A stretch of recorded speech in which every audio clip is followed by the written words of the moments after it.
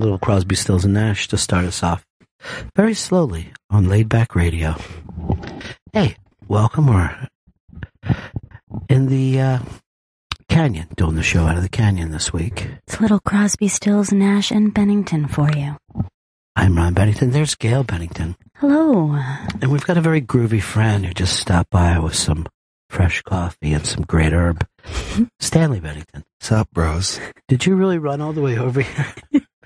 Working on my core this morning. Yeah, I was watching you on Periscope, and it was really cool, man. It's really cool. Really neat. Thanks so much. I've abandoned CrossFit.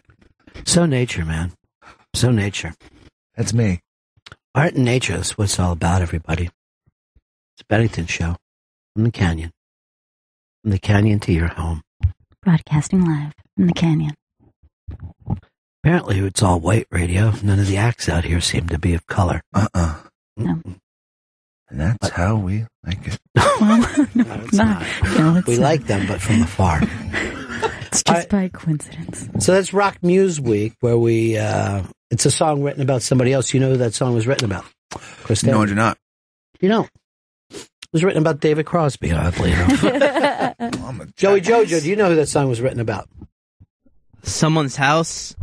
Yeah, the house isn't what it's about, dude. All right. Two cats in the Gail, how yard. about you? I do know who it was written about. Who was it? I think it was written about one Miss Joni Mitchell. Joni Mitchell, who had been the old lady to at least 66.6% of Crosby, Stills, Nash. I've had David Crosby in, and I've had Graham Nash in. Stills has been in with them before too, but they had said at different times, like, they would write a song and like bring it in and be like, listen to this, and she'd be like, oh, Joni Mitchell's like, that's great, listen to what I just wrote. And they felt bad about themselves because they just got crushed by her. It's way better than what I just wrote. She is, as Gail has named them, Cunsmith. She's a cunsmith. All right, people were very impressed with the fact that on the Periscope today, Chris found $1. Found Money with Chris is my new show on Periscope, where when I find money, I then immediately Periscope about it. And let everyone know how much money I'm making. How often is this going to come up? All the time, Does I feel change count? Do you feel like your dad gave you that from heaven? like. He's watching over me. Dropped a dollar bill on me. I noticed this, though. Chris is better on the street than he is in the studio. He's a street guy. And this studio limits him. If we could just keep him out running around like Tony Saragusa, his life would be great. Well, I love interacting with the people in New York City. Dude, when you were running, I was fucking dying, and then I looked around, and there were people laughing their ass off all over. Really? I didn't notice anyone around me. I didn't want to run into people. I was screaming, excuse me, miss, men or women. All right, the found money thing is just another way Chris is turning into Fez. Magic thinking with Chris Stanley. Yeah, that was a magic dollar bill I found, and started my day off wonderfully. Joey, did you happen to see the scope? Oh, yeah, I saw it. It was You hilarious. see that your Toonies and the Loonies line got used yet again? I love it. A line that he couldn't buy a laugh with, but just stays with us forever. Look at this beautiful photo that Carla Finch captured of me and Chris. A very moody noir look. It is noir, man. That's actually great. Oh, shit, that's awesome. That'd just be another thing my mom yells at me to turn into a real picture for. I go, it is real. Just look at it. Computer. What did she say, Gail? What did Carla say? No, what did my mom say? Oh, yeah. She said, I don't believe in computers. So I want a real picture. She doesn't like the cloud, huh? Well, she doesn't believe in anything. Does anyone understand the cloud? Yeah. I know I don't. If I want to talk to my mom, I have to leave a message, and then she goes to a payphone and calls me. She doesn't want to be. She doesn't want to be watched. Alex. Yeah. What's up? What's going on? You called us. Is there anything you'd like to say? Yeah, fuck. All right. Wait. So the Periscope shit. There are these people. So like I've just been doing it recently here, and of course, scope rowing is the biggest thing on Periscope. Thank you. There's these weirdos that like, I don't know how they're doing it. They must be making money, but it's like this cult following of people that just keep sending out request to Periscope, and they're convincing you somehow that you can make money on there. I don't know if you've seen any of these people, but it's the most bizarre thing I've ever seen. Here's what they attempt to do is to gain favor in any kind of new technology and be known as an expert, right? So I've went to see these scopes before, right? And they'll be like, how you can do the perfect scope, how you can get people to watch your scope. It's so bizarre. Yeah. But here's the deal. They'll have 18 or 25 people watching that. And I'll go, why are you one of the least watched scopes? Boom, blocked. They don't want to hear anybody. Sure. Pull up their gimmick. But as soon as a new technology starts, there's always like a pyramid scheme of how you can turn it into big bucks.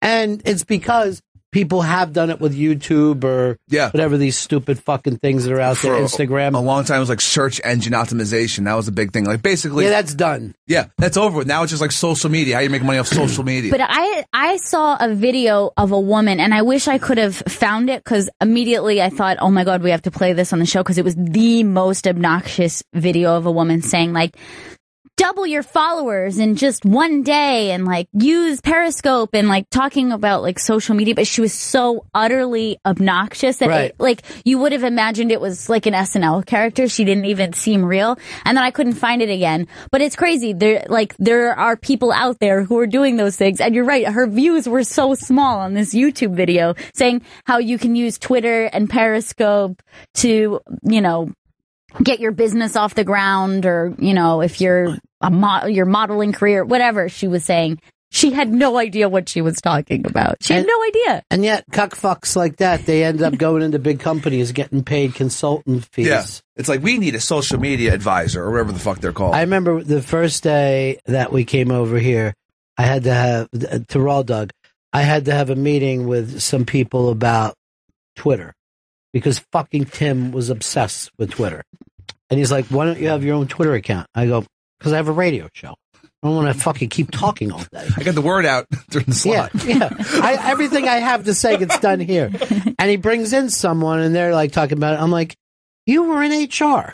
You're not a fucking media consultant. You used to work in our HR department. Yeah, fucking idiots. Yeah, it's just people just say like, yeah, I am an expert. That's so you should listen to me about how you should fucking work your social media, which is fucking 75, maybe 90% bots anyway. I know. Just because you have a big following in any social media doesn't mean people physically show up. There are a couple people that have it and that works that way.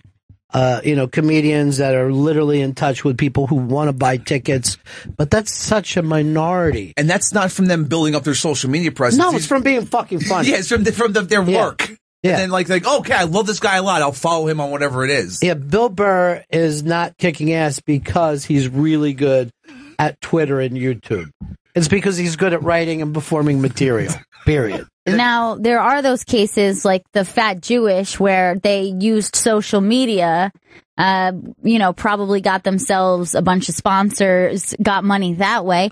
And look where it ended up. It ended up being, the emperor had no clothes, and it was... he even said that, though. Yeah. But here's the deal with that. That's the same as, look, that dude got rich playing the lottery. You know what I mean? Like, I do believe that people get in the ground floor of something and it works out for them. But in the same way as you buy a lottery ticket and it works out for you, it doesn't work out for the vast majority of people. Yeah, there's a ridiculous amount of accounts that are doing the same exact thing that the Fat Jewish did. And there's another one like Jared or something. Fuck Jared, I believe. And there's like a couple of them that a bunch of people follow. And then there's fucking millions of other accounts that just steal content, post it on Instagram, and they're hoping that they hit. And then just constantly hashtagging things. And it's not going to work. It just isn't.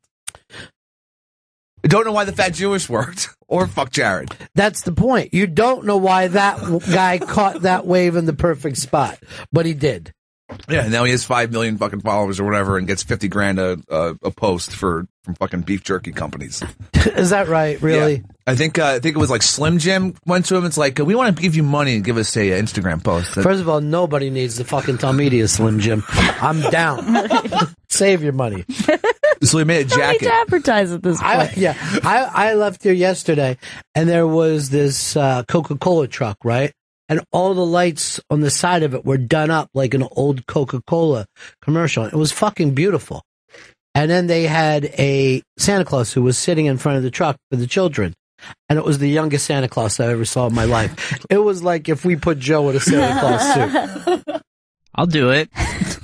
Someone's asking. All right, so there was a great creep shot of Chris that was found. Our friend Jay Lawson's was riding the train and just saw Chris Stanley on the train in the morning. Looked like you were leaning against a door, dude. Yeah, it was. Despite Gail's story to us from last week. I was tired and I wanted to just, get a nice lean on. That's my thing. Well, she took a creep shot of you in your natural element to see that, like, well, there's two things that could happen. A, the way Chris is dressed isn't a costume. Or B, he's bought his gimmick full time. Look at him there. Are you sleeping? My eyes were closed. I was, trying to take a nap. My train time is me time. So, just trying to think. Just thinking on the subway underground. I just can't believe how pensive and just weight of the world on your shoulders. I'm towering over the other people in the train. You're too. really, Like a you're giant. a big dude. You look really tall. It's weird. But here's the thing. What an attractive man. Oh. What a seriously attractive man. Nobody can deny that. Yeah. Thank you. Yes, thank you. I always said that Correct he has response. to beat the girls off with a stick. And by that, I mean he masturbates them with a branch. He has to. Do you like this? Do you like this? Huh, Branchy? There I am rocking the subway hard. I'm just mad that it says L6 over your head and not L7.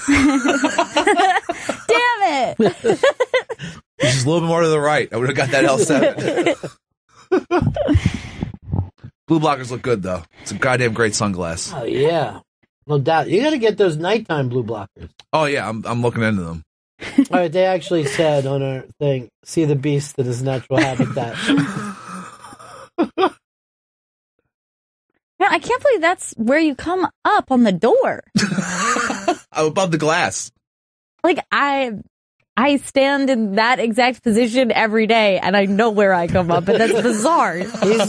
He's a much taller guy than any of us know. I'm lucky if I can see out the window. Yeah. I just saw this too. Lauren says that she will be attending the Christmas party with Dennis Falcone and #Bennington. Now, who's all going, Gail? You said you're definitely going? I'm definitely going to the new hot club, Pasha. Which is your last 2 weeks to get it. It's a fire sale. I don't think the lights are going to be on when we get in there. It's going to be a fucking keg. A goddamn bucket of ice. Can I get this drink? We don't have that anymore. We haven't stocked that. Wait, you have no tequila? It's all gone. We're out of tequila, beer, red wine. Everything must go. You can have a Chardonnay. Fuck. So you'll have to hang out with Lauren. What about you, Chris? Are you going? I'm going to Pasha. I'm already there in my mind. Joey? I'll be at Pasha for the Christmas party. Joey, you realize this is just for you, not your squad. Because Joe, unlike Chris goes everywhere alone, and Joe goes around with a little fucking pack of dogs. I roll deep every day. How many are in what you would consider your boys? My boys consist of Charlie. He's tall as fuck, pretty boy. You know, we got girls when he's around. We got Banyam. He keeps his ear to the ground. He's street smart. And then we got Luke, sharp as a tack, good with the ladies. And then I round it out. Me, Joey, Jersey wearer, Brooklyn bomber. So you don't even have, you know how to fucking describe everyone but yourself. Oh, yeah, no, I'm tech savvy. I'm what they say, a social media expert. He's tech savvy. Now, you roll with a bowling team, 4 dudes. Yeah, we go bowling too. What's your average? 300. Now, Chris, when you hear that, are you thinking right away squad goals? When you think of Joe's crew? I never think of squad goals. I think of fucking scope goals. It's just my fucking single. I'm a single man, all right? I'm a single man looking to get on the scope. I don't have a squad. Do you want to join my squad? I don't know how one joins a squad. Now, tell the story of this new Tinder type app called Squad. Okay, so there's this new app. It's like Tinder, but for groups. It's called Squad. And now you invite your friends to squad up with you. And then once you have your squad formed, has to be 2 people, maximum of 6 people, you can start swiping on other formed squads to have the evening of your desire. Like a a friend meetup. Yeah. Or is it like a hookup, like we're a bunch of single dudes looking for a group of single ladies? Either or, Gail, either or. Let me say this. As dumb and stupid as this idea is, it kind of works for girls because girls, it's a little scary to go out and meet a fucking dude, which is why 4 people go out together. I see it in my neighborhood all the time. I'm out having a smoke and I just see fucking 8 black miniskirts go by me. They're all just dressed in tight black wherever they go. And I'm like, off you go, ladies. Make it happen tonight. Get some. But so if those 8 girls found out, all right, we're going to go meet this group of guys, 1 drink only, and if we don't like them, we're out of there. We'll re-squad with someone else. Yeah, they're re-squatting. I don't know if there's a big enough market, but there's a definite market in this idea. Yeah, this is actually a good idea. I like the idea of it not for hookups, but just like, we fucking love these dudes. They're fucking great. We're fucking broing down with them from now on. Let me tell you, Vito and I, we started a squad yesterday, and we were swiping through left, right, left. Too many dudes, not enough chicks. Left, right. And then we came across 2 dudes who had 2 really funny profile pictures. We were like, all right, we got to squad with them. So you were allowed to make a bro squad. You were going to meet other squads. Yep, you can meet bro squads, girl squads, intermingling squads, of guys and girls. That's Here's another thing, too. You could find a Viking squad or a Packers squad. You know what I mean? Shit. You're out on a Sunday. You know, a lot of people are like, where's the bar where all this shit happens? You know, you find a squad of dudes that are, aren't you always, if you don't live in your hometown, you love running across somebody else who's cheering with you. Hell yeah. Yeah, you can do all of that. But once you meet those squads that you like, you don't go back on, though. You know what I mean? Like, I wonder if there's a temporary deal to this. Well, maybe then you just parlay it into we're really squad bros in real life. Yeah. But that hurts the app. That's my point. Yeah, because then, I mean, how many fucking squads you going to hang out with once you find, but 2 squads? I don't know. Look, one of the guys in my squad's pretty tech savvy. I'm going to check. I'm going to check with Joe right now. I feel like eventually they'll come out with a feature where you can have a super squad, and all the squads you meet up, you can keep those squads. But, I'm a social guy. I like to do social things. Here's the thing for me. You know what my squad is? What's that? Earth. Planet Earth. Wow. We only got one world. One world. I noticed yesterday, swiping, that there are a lot of Asian squads and a lot of, Jewish squads. So that fits your niche, too, if you're into that kind of thing. Yeah, I understand. Sure. People that are alike squad together. I get that. It's tribes. I like it. I'm in. I'd love to join a squad. Squads I've met so far, I met one squad, and that's the Stangles. Yesterday, was it yesterday or maybe 2 days ago? One of the Stangles, and I'm not saying which one, gave me a very nice dry cigar. Oh, nice. That's very sweet. It was crumbling. Was it smokable? Another feature of the Squad app, once you meet someone, because the squads, they connect to your Facebook, so they can see your Facebook profile, right? Once you connect with someone, it's a group chat. Anyone on both squad sides can squad goal together. So it's like a chat room, like fucking AOL? Yeah, it's like a chat room with 12 people, depending on the size of your squad. If you have a popular squad or an unpopular squad. Did you match any squads last night? No, I didn't. I blame Vito, though. But you're just a 2-man squad. I know, it's not much of a squad, it's more of a duo. Yeah, but as soon as he meets those other 2 dudes, now he's running a 4-man squad. 4-man squad. That's only 2 off maximum squad. We're doubling it up rapidly. Is there a squad maximum? How many fucking people can be in the squad? 6 people. So you gotta choose them like MySpace did with your top 8, I have another question. Is there a squad rating? After meeting up with the squad. Oh, wow. Great. Like Uber. Are you ranking them? No, I don't think there's a squad rating more than, I guess you can not squad up with them again, but there should be a squad rating. I think there should be. This is a good squad. They're great dudes. This squad, pretty boring. My squad would break the fucking app because it would get such a high rating.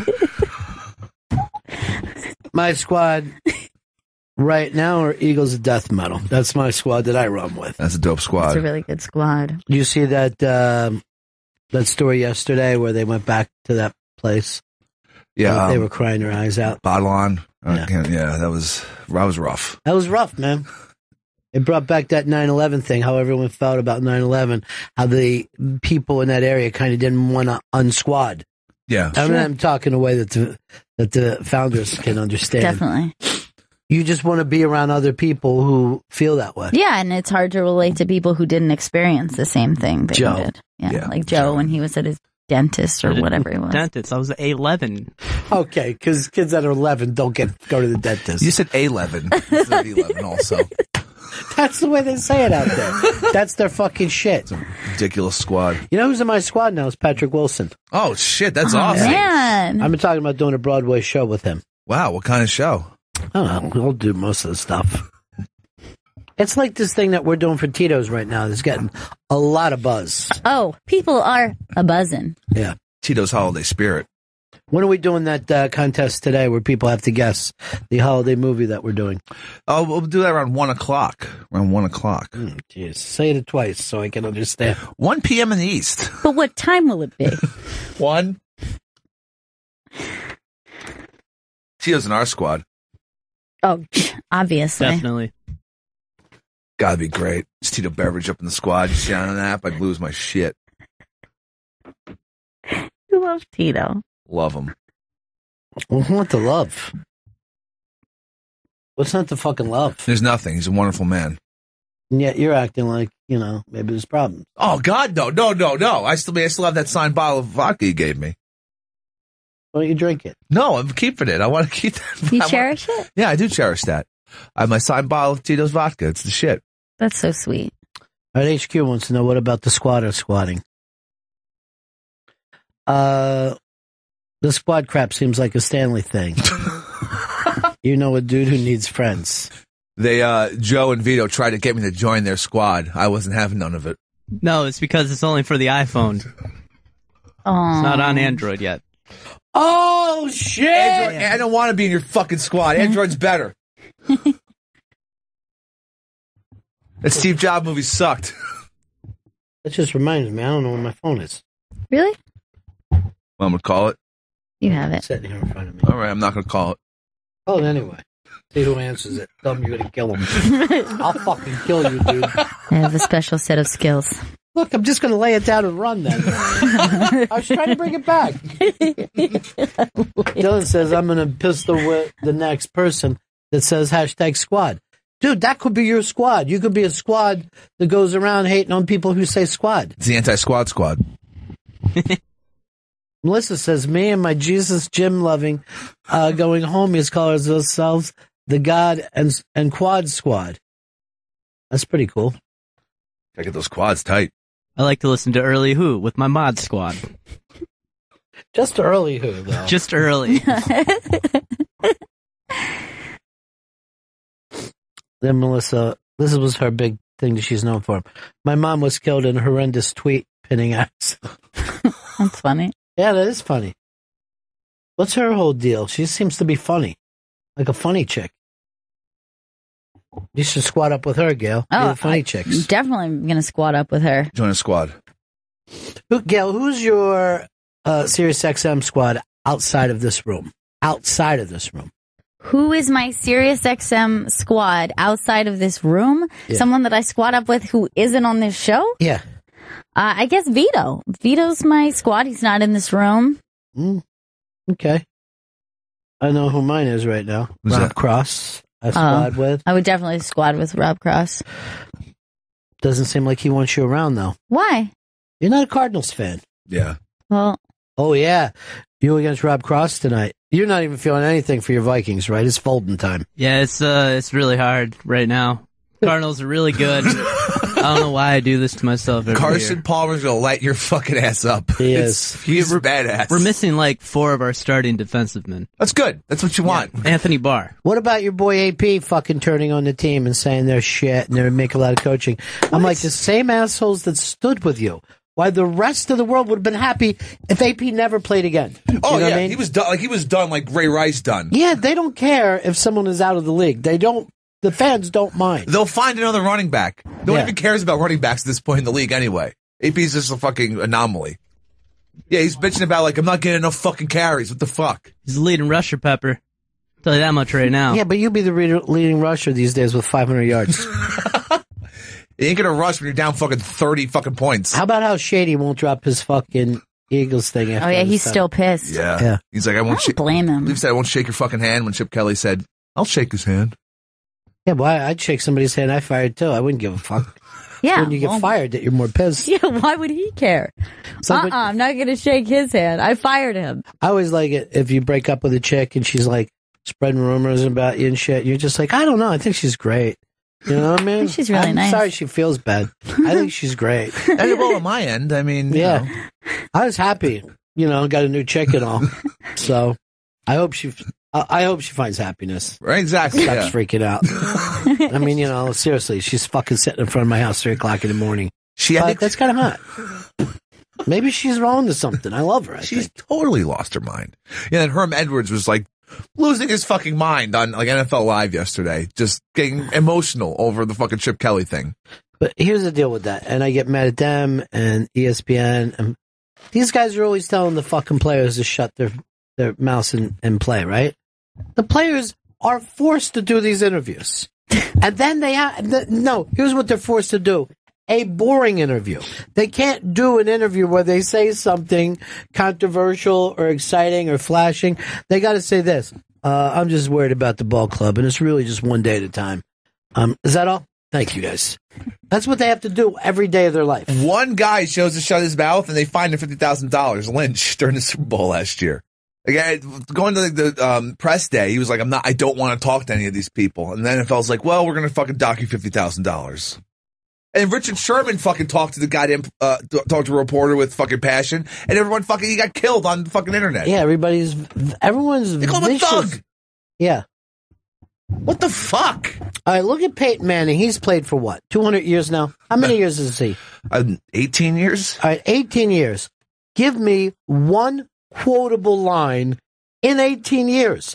There is no reason for you to listen to Peyton Manning because he's just staying vanilla on purpose.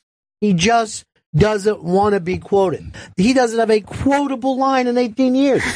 And he's done a press conference just about every day for 18 years. If somebody says, tell me something Peyton said, I don't know. Just gotta, The guy was pull together as a team. He didn't read the coverage right. He's very impressed with the other defense. He respects Tom Brady. I didn't expect him to say that. I thought he was going to call him a cunt. I guess chicken parm tastes so good. That's the one thing he said in 18 years. Omaha. Oh, yeah, Omaha. And they had to catch him saying that. What's up there, Kyle? Hey, Joey Jojo, I have a squad where we only listen to Older The Who, and we're called Squadrophenia. The thing that you said, Older The Who, is what fucked you up, dude. I mean, it would have been a very cute, fun little line, but you said Older The Who. Older The Who? I saw him on Squad yesterday and his Squadrophenia, and that's what it says on their verbatim for their tagline. Come on, man. Squad line. This fucker's tech savvy. I mean, he really is. He's a social media maven. And he's a jersey wearer. Yep, jersey wearer and the Brooklyn Bomber. Well, bomber jacket. I own a bomber jacket. Wear it, man. Yeah. Why don't you wear it? Rock it, bro. Too warm? Not going on enough planes. I'll tell you right now, it was like 56 degrees outside today in New York City, 2 weeks out. Doesn't make sense. I'm loving it. Some dude was eating his lunch outside.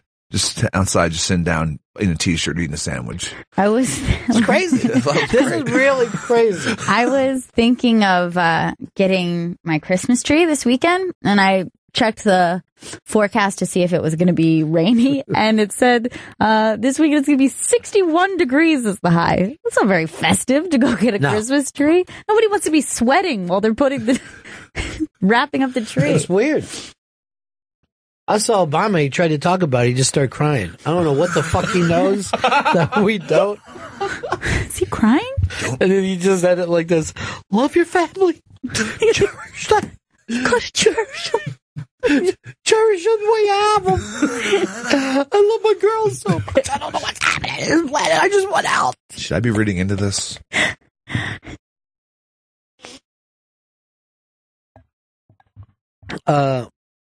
There is a new thing going around too of it looks like the Hollywood people are trying to come out against gun violence, and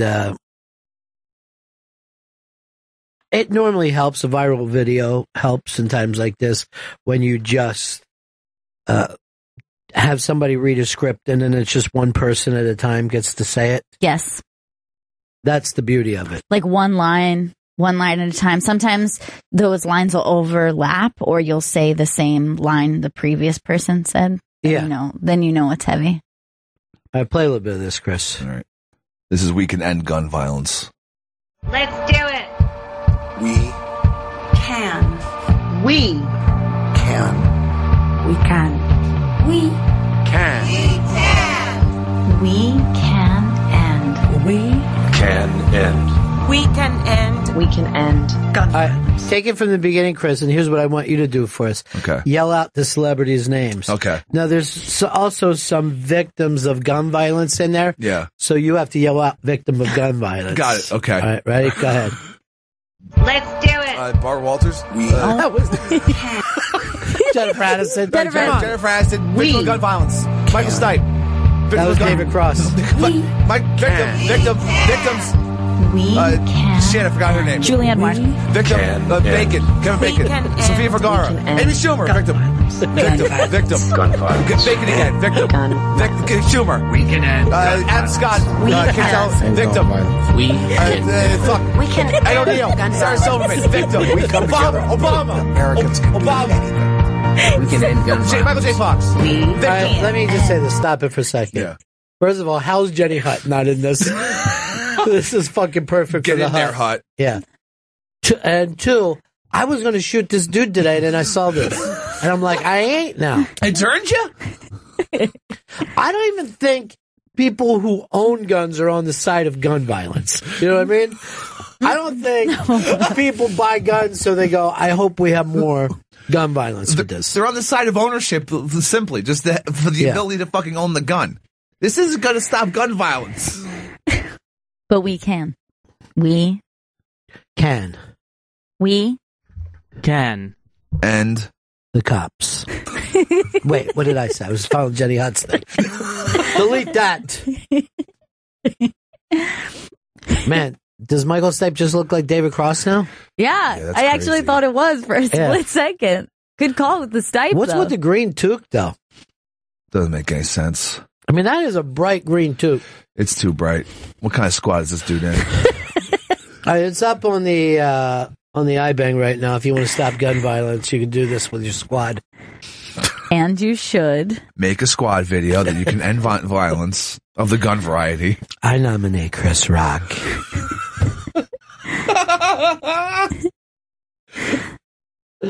I was on Opie's show one day and they were playing that. I'm going, what was she thinking? Why did she do this? Crazy person. The things she gets in her head. I like when you were yelling out all the celebrities and you were getting so competitive with yourself, and then finally Nathan Lane just shows up and you just go, fuck! Because you couldn't think of his name. Yeah, that's it. Nathan Lane. At one point, you made it sound like Amy Schumer was a victim. You're like Schumer, victim. It's just a quick cut was all. She's really against the gun violence. Oh, yeah. Her and her cousin or her brother or whatever. Uncle. No, cousin, maybe. I don't know. I don't know what goes on in that Schumer house. There seems to be a ton of them. So many. The Schumer squad is strong. Yeah, that's Schumer squad.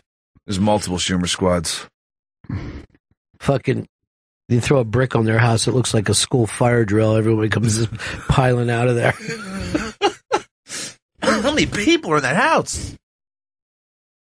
Yeah, there's a lot of Schumers. Don't kid yourself. There's at least 2 I know. So, Chris, you didn't do all that good with it. No, I mean, it was too fast for you. It was really it's fast. going really fast, and Nathan Lane really fucked me up.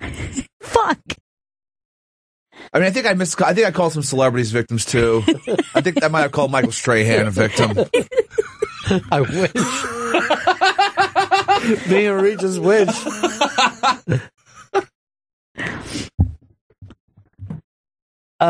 Hey, Frank. Yes. Yeah, what's up? Mr. Bennington, I just want to make the point that I'm sure you're aware of this. You're an intelligent guy. It's not gun violence per se. Let's just label it as violence. It's not the gun, it's the person. Yeah, we all get that, but there's 2 things to this. Number one, there's less violence now than at any time in fucking history.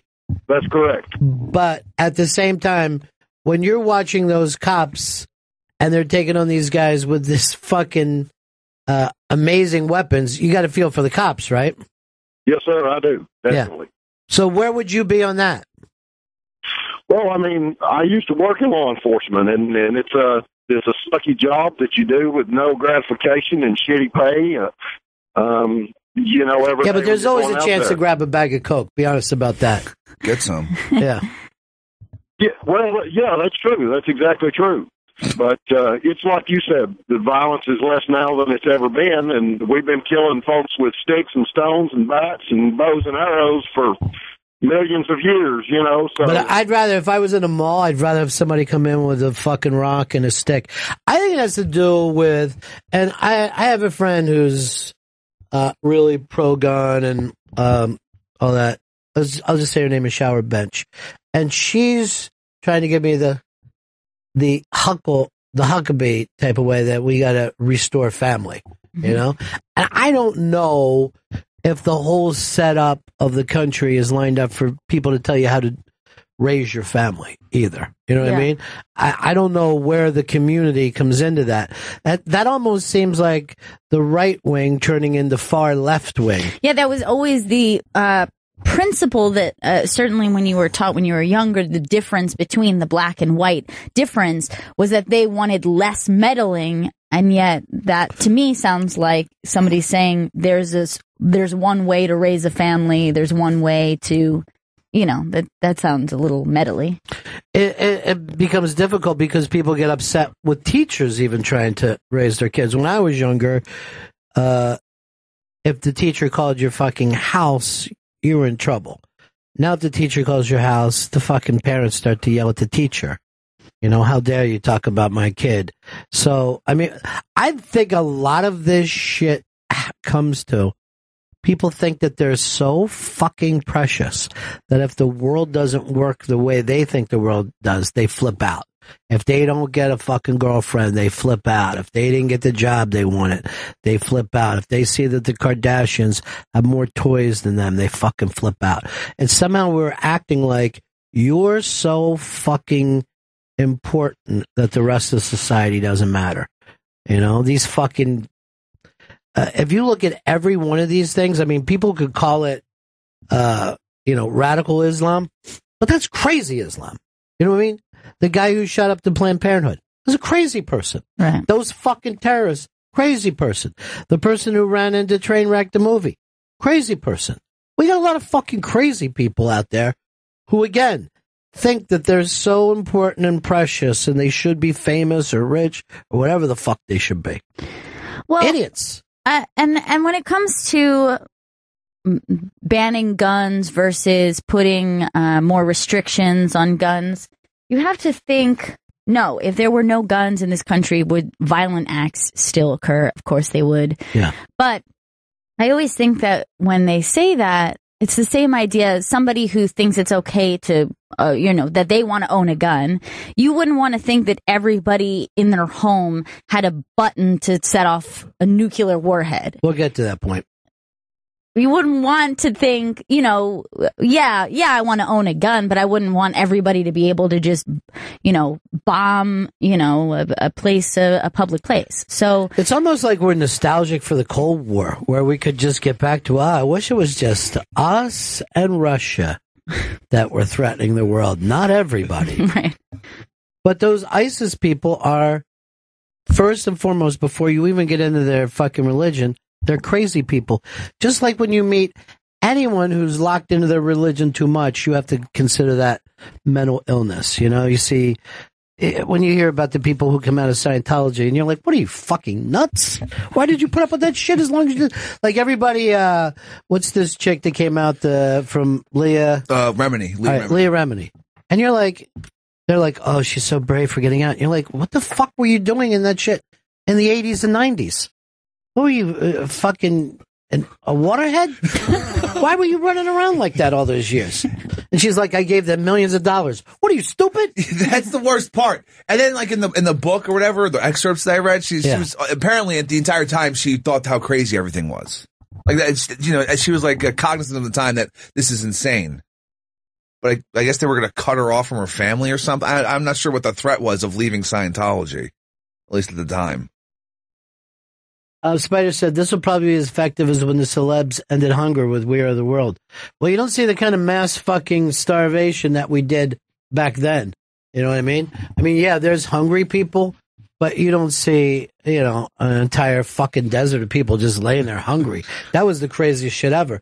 That's when Kinnison did that fucking joke of why doesn't the cameraman hand him a sandwich? You know? I mean, it just looked like, and we were like, hey, you can't do anything about it. People are going to starve in great numbers. You know what I mean? Like, we didn't know what to do. I guess, you know, in certain parts of the world, they just all lay down with their babies and their extended bellies, and you don't see that now. You know? Yeah, no. I mean, could happen again in a heartbeat, but, you know, you can't act like some of these things aren't effective. Look, when you act like the world can't change its mind, everybody used to smoke. Now, if you smoke, they act like you're a fucking maniac. Yeah, I'm a fucking pariah. They turned everybody's head around on that. Pretty quickly, too. Like, it's been about 20, it's been a 20-year decline. It doesn't feel quickly if you're one of the people trying to do it, or, you know what I mean? That's what frustrates people. When it doesn't happen within a week or two, you're like, this sucks. It is all long-range thinking. If you're going to figure out what we're going to do with some of these communities that have heavy gun violence, like Chicago, the south side of Chicago, you're going to have to commit for decades. And people fucking hate to commit for decades. They hate it. You know? They just don't want to hear that. They want to hear within a couple years, it's done. And we moved on. Everything's great now. I gave my $25. It's done. The guns are gone now, right? Yeah. It's just like green technology, right? It feels like it's going so slow. But it wasn't that long ago. It didn't even exist at all. You didn't have people doing the things that they're doing now. Now people are becoming incredibly rich with green technology. But that used to be considered something that a maniac would do, you know? Solar panels. Yeah. You're not going to make any fucking money on solar panels, dude. Like some crazy guy in the woods. Right. With his solar panels, like. What a weirdo. But over time, it happens. I think, really, if you look at the gun thing, the only way to get a grip on it is going to be through technology, because you can't take away without giving something, right? Yeah. You have to come up with a technology that is non-lethal but ends the situation. Something that you're not stunning someone who comes into your house and they're laying down, that you're fucking knocking their shit out, but it's almost like a phaser on stun, right? Yeah. Now that seems like it can't fucking happen. It's sci-fi. But we went to the moon, and that was fucking sci-fi. So if you had this non-lethal thing, or you just heard, like, let's say 20, 30 years ago, some maniac ran into the mall and knocked 50 people out. You're like, okay, that fucking guy should go to jail. He went in there and knocked out all those people. He stunned them. And when they woke up, they had a headache. They fell down. It would be a better situation. And if everyone would thought, okay, well, this is a gun now. This is what guns do. Yeah. You know? Knock you unconscious. They knock you the fuck out. And if anyone comes into my house, I'm knocking that bitch out. Until the fucking police get there, he's fucking knocked out. I might even went over and stun him again while he's laying there. Make sure. So that's the kind of commitment. Because when people have guns, it's a way of saying, I'm afraid. I'm afraid in my house. I'm scared. I'm an afraid person. That fucking George Zimmerman was a guy who shot an unarmed man because he was afraid he was getting his ass beat.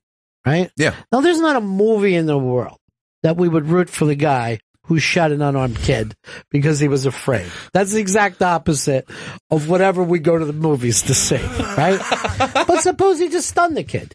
And then the cops came around later and they go, why'd you stun this fucking kid? He lived right there. Yeah. He was going home. And George Zimmerman could have said, look, I'm sorry, I'm going to pay the $800. And I'm going to make up for I'm going to pay him for the time that he was unconscious, that he could have been doing other shit. I'm going to put my stun gun away, or I'm going to be fine. All right, I'm going to go back to my neighborhood watch. Then that fucking person's gun gets turned into a light stun. All right. So exactly. It's an annoyance. But now here's the deal. What, if this technology existed, would the people be okay with it? Or do they go, I really would rather have a lethal weapon? I feel like people would say, I really want a lethal weapon. This is my gun. This is the fucking OG definition of a gun. And people still be just fucking, no, I want to be able to go to the gun range. Only there'll be a stun range. Or maybe there will be with the advent of this new stun gun. All right, Bobby says, Leah was born into Scientology. Yeah, and then you fucking grow up, Bobby. You don't have to fucking stay around and believe whatever your parents believe. That's crazy talk. That's not something an adult does. Damn, her parents has been real fucking nuts if they were I love it when people are like, well, I wasn't raised that way. So what? Now you've got the information. You're an adult, right? Now you can work out your own thing and take responsibility for it. Don't like doing that. Because I got news for you. These moron fucking terrorists were raised that way. Yeah. From a young age, they were just fucking, yeah, this is how it is. The weird thing is, though, the people get turned, or whatever the term they use, radicalized, like I guess these two fucking assholes in San Bernardino. That's the fucking weird thing, where I guess they were just regular Muslims, but then something happens, and then like, oh, wait, maybe all these other fucking crazy bastards. I don't know about the chick. I mean, the dude might have been. But let me tell you, somebody you're sleeping with has fucking heavy thoughts. Sooner or later, you either get away from that person or you buy in. Yeah. You can't be both. She never shuts up about it. Yeah, I mean, she's just fucking like, oh, I don't know. Fatwas. Carl, what's up? Carl. Yo, Ronnie. Yeah, Carl buddy. From Maine. Hey, you just made a statement that I disagree with. You said that people that keep guns in their house have them because they're afraid. Yeah. And I'm not afraid because I have guns in my house and because I have a concealed carry permit. Exactly. Carl, that was my point. You're afraid not to have a gun, and I get that. Well, it's not afraid. It's a preparedness. Yes, you're afraid not to be prepared. You think that gun brings you safety. I get that fucking feeling immediately. I get it. I understand it. Now, with the new improved stun gun, the Star Trek stun gun, you never have to be afraid again, nor do you have to worry about shooting somebody and fucking up. Because let's suppose this. Oh, my brother-in-law was in the garage trying to steal my beer. This shit happens all the time. All I did was knock his ass out. Ends up just somebody hiding in the closet, ready to scare you. So yeah, I'm not saying that you're afraid when you're walking around with your gun. I'm saying you were afraid, so you got a gun, and now you feel safe. I get that feeling. Now, what happens with that is somebody else is afraid because the other guy has a gun. If you're in the, I don't know, it used to be called the ghetto. I don't know what it's called anymore. Urban area. The trap.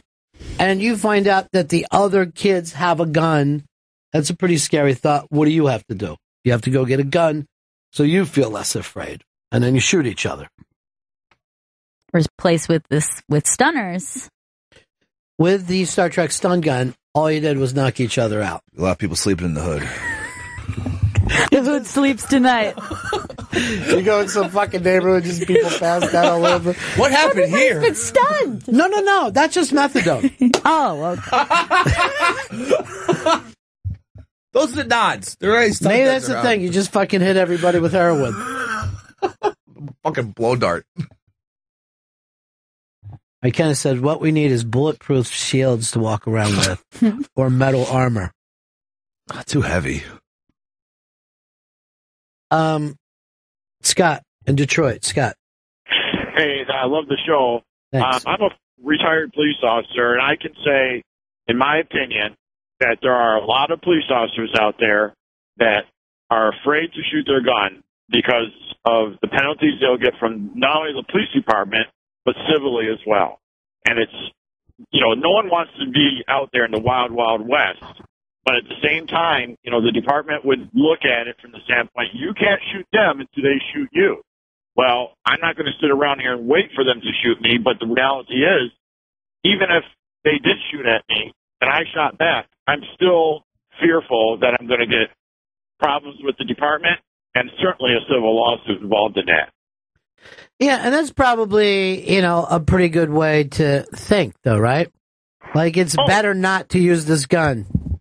Yeah, and there's a paradigm that you look at on different levels of resistance from the suspect.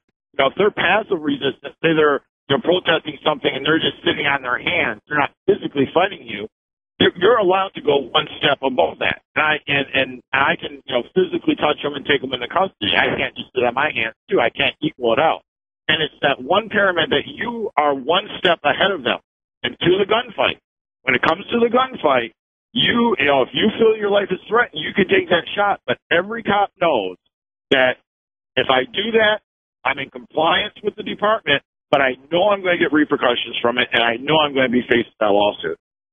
So no matter what happens, once you fire that weapon, your life has changed. You're in hot water. And just to make another comment about that as well, there are non-lethal weapons out there. The beanbag gun is a very effective way. And looking back at the Chicago incident, there were so many police officers on the scene at the time of that shooting that if one of the officers did use the beanbag gun, it's very possible that would have knocked that individual off his feet or incapacitate him in some way that the officers could have gone in and restrained him at that point. Not saying it's 100% effective, but there are tools out there to use. It's just you hardly ever hear that they're being used. All right, thanks, man. All right, take care. Peace. I could never do it, like what's going through his head. It would be too difficult for me to pull out. Here is Jeff, Cherry Hill. Yeah, Turn your radio down. I'm calling from New Jersey, where guns are pretty much illegal altogether. You can get them, you can have them in your house. But you were talking about, like some magical stun gun and Star Trek stunner. Yeah, but phaser set on stun. They have tasers and those things suck. already. I don't know whether you ever saw Star Trek. They're illegal. That fucking gun was unbelievable. Everybody would do it. Yeah. Here was the weird thing about Star Trek too. You could set it on stun or kill. And you're like, why not just set it on stun first? And then once you stun them, you're so fucking furious, you just go over and kill them. I want to be sure with these aliens. Yeah. I don't trust them at all. Now, here is the bad thing about the phaser on fucking stun. You don't want to shoot anybody near a river. Because if they fall into the river, they drown, they wash away. Everybody's like, what are you doing, dude? You're not sick. Look, I made a mistake. I fucking stunned a lifeguard. I didn't know. Get off my ass. This barely happens anymore. He was trying to save you. Now, the other thing that'll work about the Star Trek stunner is for suicidal people. They could just sit there and stun their head. When they wake up, they're still fucking mad. Yeah. So you're killing yourself, but just for a short amount of time. I'll probably use mine when I get on plane. Just fucking stun myself. Oh, it sounds great. Wake up in L.A. Just turn the brain off. Will in Georgia. Will. Yes. Yeah, what's up, buddy? Nothing much, man. Just listen to the show. That's great. And heard the cop call in saying most cops are afraid to use their guns because they open themselves up to civil liability. Yeah. Which is sort of true, but in general, no. Most agents of the government, and in this case, police officers, they're shielded from any civil suits for what they do in the line of duty. It's called immunity. Well, here's the thing. None of us want to be caught up in a lawsuit. None of us want to change our lives, go to court, give testimony. I mean, for you, that's a normal day. For the rest of us, it's a fucking nightmare. It's the worst. It's a nightmare for me too, man. It's not fun. I don't even want to talk to HR and be on the record, you know? Yeah, and I've got sure. 2 complaints against Joey Jojo for half shirts. Good. Yeah. It doesn't make me feel safe at work. Cover that fucking navel for once. Just one day. Thanks for backing me up. No chance. I filed one just for his high-waisted jeans. God, the way he got into that yesterday. Seriously, that was my most embarrassing moment on the air in my career. High-waisted jeans, high shirts. Show off just a little midriff. Matt in New Hampshire. Hey, Ronnie. Yeah. You still talking about guns? No, I have never talked about guns. What I'm talking about is a Star Trek phaser set on stun. Why can't we put our money into that? Because the only thing that's going to make people feel better is the feeling of safety. Hold on. Danny Go Lightly is going to get a bagel. Oh. No, Esther Koo is in Asia right now. Makes sense. That's fucking racist. Well, I hate racism. Me too. I didn't think that was racist. Especially coming out of dirty limeys like yourself. And your fucking skin that you got to sit around and eat citrus just to make it do me a favor. Give this fucker an orange. His skin is sickening. So what is it, Matt? Well, I'm a big gun guy up here in New Hampshire, and you could take my guns if you can guarantee me that no one's going to kick in my door with a gun. I have no problem giving up my guns, but you can never guarantee someone that's not going to happen. We're going to replace all the guns with Star Trek phasers, and you're going to get a Star Trek phaser. All right, and you're going to fucking love it, dude. Take it. You just be firing it off constantly. Family members. And first of all, you live in New Hampshire, and there's no fucking crime there. You got nothing to worry about. You're good. Yeah. There's more bears than crime up there. And I guess there's bears. Yeah, I guess that's not a good thing. Yeah, of course you are. Will there be a bear-sized stunner? Yes. I've gotten this question many times. And I'm going to tell you the truth. Is when we were brainstorming this, that came up first day. This phaser can stun an elephant, a whale, and believe it or not, a squad. You'll be able to take out a full squad. Oh, nice. That's going to make the app so much more interesting. Mark, Michigan, what's up, buddy? Not much. How are you? Cool. What can we do for you? No, I was just telling. I was listening to the radio station there, and you had somebody on there talking about police officers who, when they use their guns, they're immune from prosecution. Yeah, that was a Georgia lawyer, a sweet Georgia lawyer.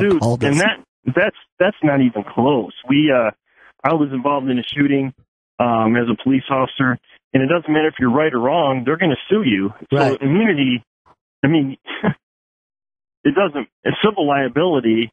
You're going to get sued. I mean, even if you're right, and we were right in my situation, and we got sued, and we paid out almost $900,000, and we were totally right. Well, where'd you get the $900,000 from? Well, $900,000 came from a settlement based on the fact that I worked in a suburb of Detroit, and what they do is there's a panel of attorneys that look at your case, and they make a determination that if you go to court, there may be a possibility you're going to pay out X amount of dollars. And so it's a business decision a lot of times for the cities. And so for that guy to say that, we're immune from it as law enforcement. And how much of your life was caught up in that, too? How many years did this whole thing go on? Oh, this was, it happened in 2005, and I think it was done in 2007. See, that's what we don't want. We don't want 2 years where suddenly you start to know law and legal terms. You just want to be away from those guys. All right, thanks for calling, Mark. That's the thing I don't think lawyers ever understand. We don't want to be there. We don't like it. It's a fucking nightmare to be anywhere near a courtroom. That's why the Star Trek phaser is the future. Lou in Michigan. Yeah, how you doing? Good.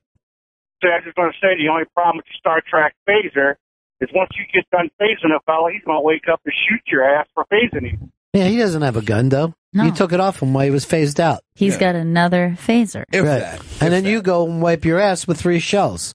And life is fucking great. And don't curse. My point, although silly, is this. Technology is the only way out of this. Technology is the only way out of this mess. Like technology starts trouble, technology solves trouble. You got to start to look to the future. You're not going to take away something from people without giving them something else. That's what diets have never been able to understand. If you take away a fucking cheeseburger, you got to give somebody something that tastes as good as a cheeseburger, or else they're going to go back to cheeseburger. Give me the good taste. That's all I want, all the time. I mean, there was the kid who came up with the smart gun idea, which, you know, it doesn't solve all the problems, but that's certainly a very clever way of solving part of the thing. You're not going to have the instance of the 5-year-old going through the underwear drawer, finding a gun and shooting himself. You're not going to have illegal gun trade. Do you know where that gun is being sold? Where is that? Nowhere. Yeah. Because they don't want smart guns, because they're afraid as soon as you get a smart gun, you won't be able to sell any other kind of gun. With the phaser. Okay? A straight phaser. Yeah. Who doesn't fucking want that? A dumb phaser. I'd rather have that than any other gun. It seems more you could do more things with the phaser than the gun. I'm telling you right now, there's going to be a lot more phaser owners than gun owners in this country immediately. A gun owner is going to look like a fucking Amish dude with a horse and buggy. Yeah, like he'll be a fucking caveman. Matter of fact, if I go past them, because there's a lot of them that live where my parents is, I'm just stunning them out the fucking window. And then I'll pay the $800 if I get caught. So it's $800 no matter what? Yeah. I think it sounds like a good thing. I mean, that stops me from doing stuff. Oh, yeah. Fuck yes. Yeah. It's a flat federal fine. Josh. Hey, guys, I just wanted to go geek on you. You were saying Star Trek, the phaser, everybody knows that. Yeah. What about the Stargate, that Nicotel gun? Josh, let's stop being silly, okay? We're talking about a nice phaser. Stargate is ridiculous. Star Trek, dead on. Yeah, Stargate's fucking goddamn going other dimensions. No, thank you. No, thank you from Chris.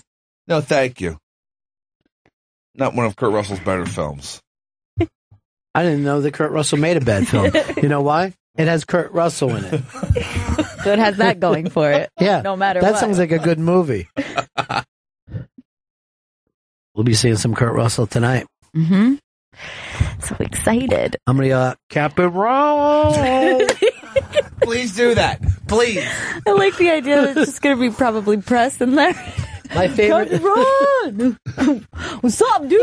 I like. I like my favorite Captain Ron scene is when the other guy's like looking at the chick and he's like, it's not looking really. Clarice, were you looking at me or him? He's so fucking funny. Or when the fucking kids are playing Monopoly or something and the parents are banging in the fucking thing. It's like, your dad was hiding the salami with your mom in there. Fucking Captain Ron, why wasn't there a sequel to that movie? Because no one went to the first one. I watched that. I had seen that at least fucking 50 times, Captain. I made my parents watch that. I was like, we're putting Captain Ron on again. Sure, boss. We're just going to let the tides do the rest of it. Gorillas. I said gorillas. Dude, speaking of which, we're supposed to do our contest. That's right. Tito's Holiday Spirit. Tito's Holiday Spirit is brought to you by Tito's Handmade Vodka. Tito's Handmade Vodka is America's original craft vodka, distilled 6 times from 100% corn and naturally gluten-free. Come visit us at titosvodka.com. Shane, what's up? Ronnie B. Yeah. How y'all doing? Yeah. Hey, I was kind of curious, man. What kind of noises or sound is that you're going to make? It's going to be like a... Pretty cool. David, what's up? Hey, what's going on, guys? Yeah. Hey, Ronnie B, I carry around you got to be pretty athletic, but if you're able to carry around, I have a ball that's made out of metal, and it's in between the size of a baseball and a golf ball. Uh-huh. I carry that around with me, and if somebody just happened to fuck me, it at least would give me a chance, because I chucked that fucker so hard, it would fuck the guy up pretty bad. It'd kill you. See, I just use Chinese stars. Very cool. Chinese Death Stars. You know what I like about those? Easy to conceal. Danner, Michigan. Hey, Ronnie, I love your knockout gun idea. Thanks. It's a great one. I'm worried about the collectors, though. The collectors, I'll just say this, they're going to be every football team will be represented, so you can collect all of them. And also some 70s sex objects. Oh, shit. So, yeah, get your Farrah Fawcett, get your Cheryl Ladd. No, like 90s or 2000s sex objects? No. We're working on the 70s first. I got a Julie Christie that I am mad for. Jerry, Oklahoma. Hey, Ron, I was thinking about incorporating, the brown ray frequency that makes you crap your pants. If we could incorporate that into your Star Trek phaser, so that way if your brother-in-law tries to steal your beer, instead of knocking him out, you can just make him shit himself and sit in his shame. How do you feel about a brown note gun? Well, I was going with yellow, but now that we're going brown, yeah, I think you could set yellow, brown. If it's brown, shoot it down. That's and what by the way, you almost have a series, so you'll be like this. Julie Christie, set on brown. And you'll be able to use, it'll sound like Julie Christie is telling you, he just shit his pants. It's kind of sexy. Real sexy.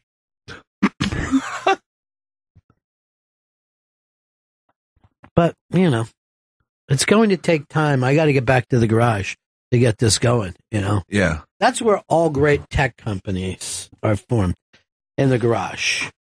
I have a Davenport, so, there's no walls on the side. I don't know whether that'll be as good. I think the open air is good for the thinking. They say brainwaves come from the sun. Now, will you invest with me, Shark Tanks? I'll fucking come on Shark Tank. And then they just fucking wake up like 15 minutes later, and I'll just be standing there. Now that I got your attention. And if Barbara's like, I don't see this, I'm out. I just fucking knock her out. You want the same? Do you have the Cuban? I'm interested in Cuban and Robert, to tell you the truth. Right. Yeah. I don't want to just fucking, I don't want FUBU written on the side of it. Well, but, I mean, what if he's willing to throw a good amount of money? What's his name? I don't know. I like Robert. That's who Robert, I want. I saw coming out of the hotel. What's the hotel in the park that's been there for a million Plaza? years? Yeah. And Robert was coming out of the plaza and went into like a limo. And I'm like, stop it. Oh, Robert. limo? Really? Yeah. Stop it, Robert. Stop living your fucking sissy dream. Damon's the FUBU guy. This is what kills me about Damon, right? The fucking thing that he started was for us, by us. For black people, made by black people. And now he'll fucking do it. He'll slap his logo on anything that comes out of China. Yeah. It's not FUBU at all, dude. It's for you. By Chinese. That should be the name of it. He should lose the name to somebody else who wants to actually do it. Also, he says no to everything. I think he's got to have the least amount of yeses. Unless the person's black, and then he's very interested. Huh. I see what you're saying. Something about this guy I like. So a hip-hop Christmas ornament. I think everyone's going I will give you the $10,000 that you're asking for, but I want 93% of your business. Deal.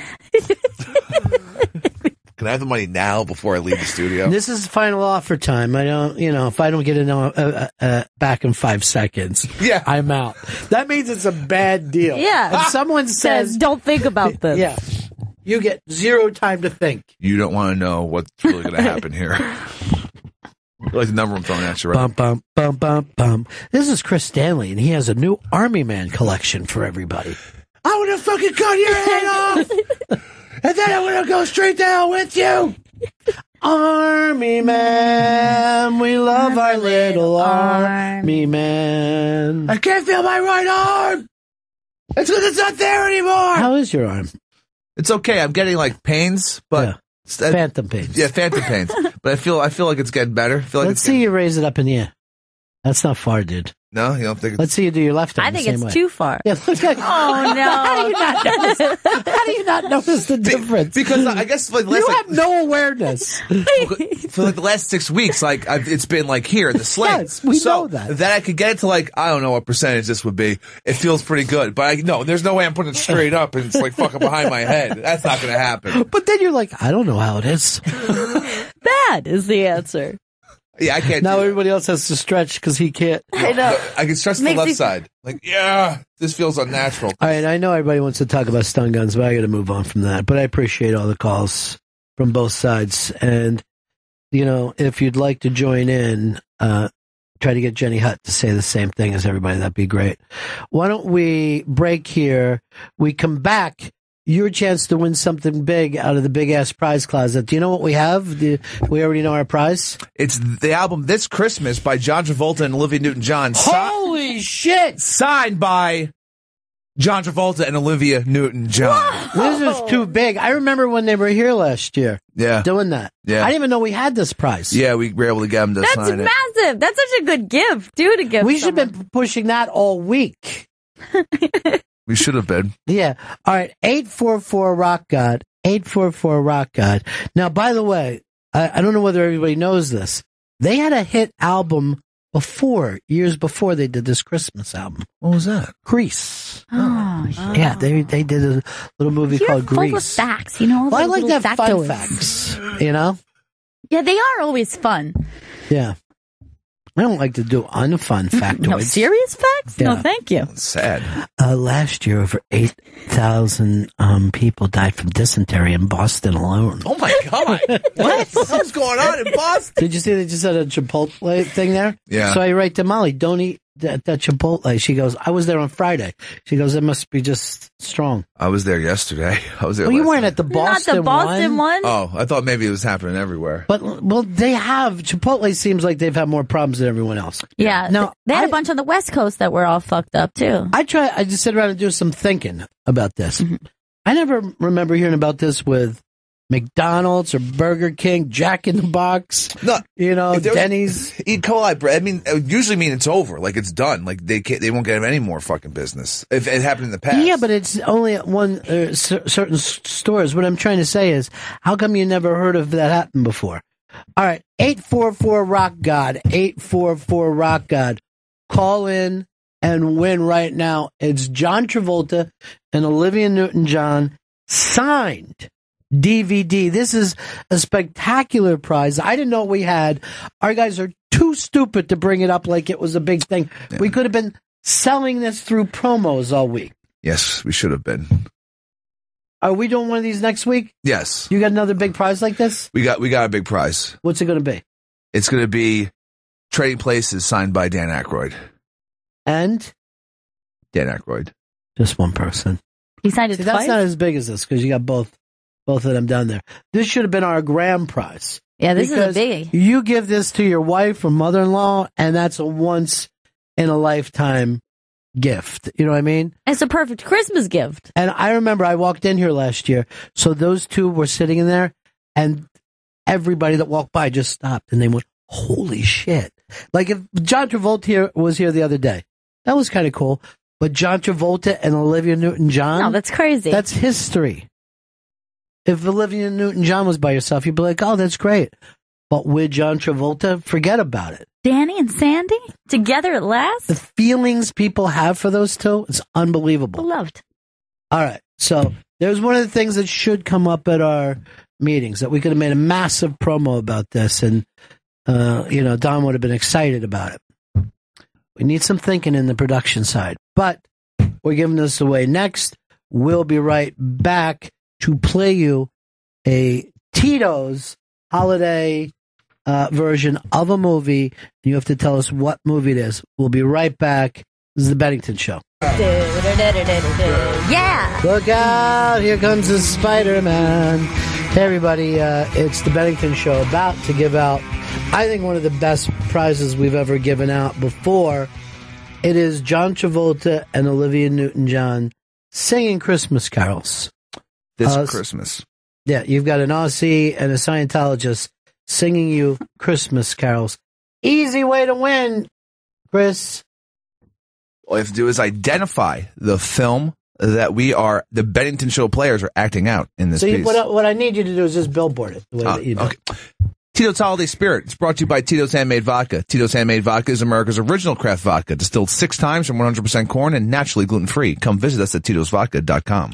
Gail, you just had a big celebrity sighting down the hall. Yes, I did. I believe I saw Marion, and I don't know how to say her last name, but Cotillard. Yeah, but it's like French, so it's like Cotillard. There's no vowels in there. I do the French part. Cotillard? Coddled. But she's so stunningly beautiful. She's so beautiful. Inception, Big Fish, Midnight in Paris. La Vie en Rose. Yeah, where she was the little bird. That was my perfect. She was in The Dark Knight Rises. Yeah. Gorgeous French woman. So stunning. Speaking of gorgeous, up on the iBank today, Big J's birthday party, and there's just a great pic of Big J on stage, and Amy Hawthorne has written up the article. It's all part of Caught in the Act, where once a week. And look, there's a picture of Big J's cake. It's really nice. Cute. Who doesn't like Big J? Nobody. Nobody doesn't like Big J. Nobody doesn't like him. Everybody likes Big J. Everybody. Yeah, but nobody doesn't like him. That's more important. Nobody doesn't like that guy.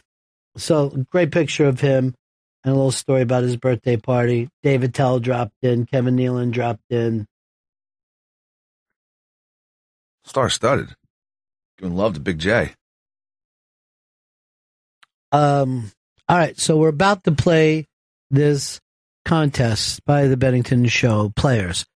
All you have to do is pick the movie, and you win the prize of prizes, a Christmas album signed by Olivia Newton-John and John Travolta.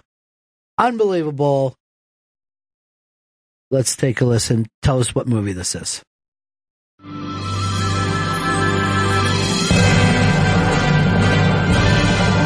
And now, it's time for Tito's Holiday Spirit. Listen as the Bennington Show players reenact the holiday classics of yesteryear.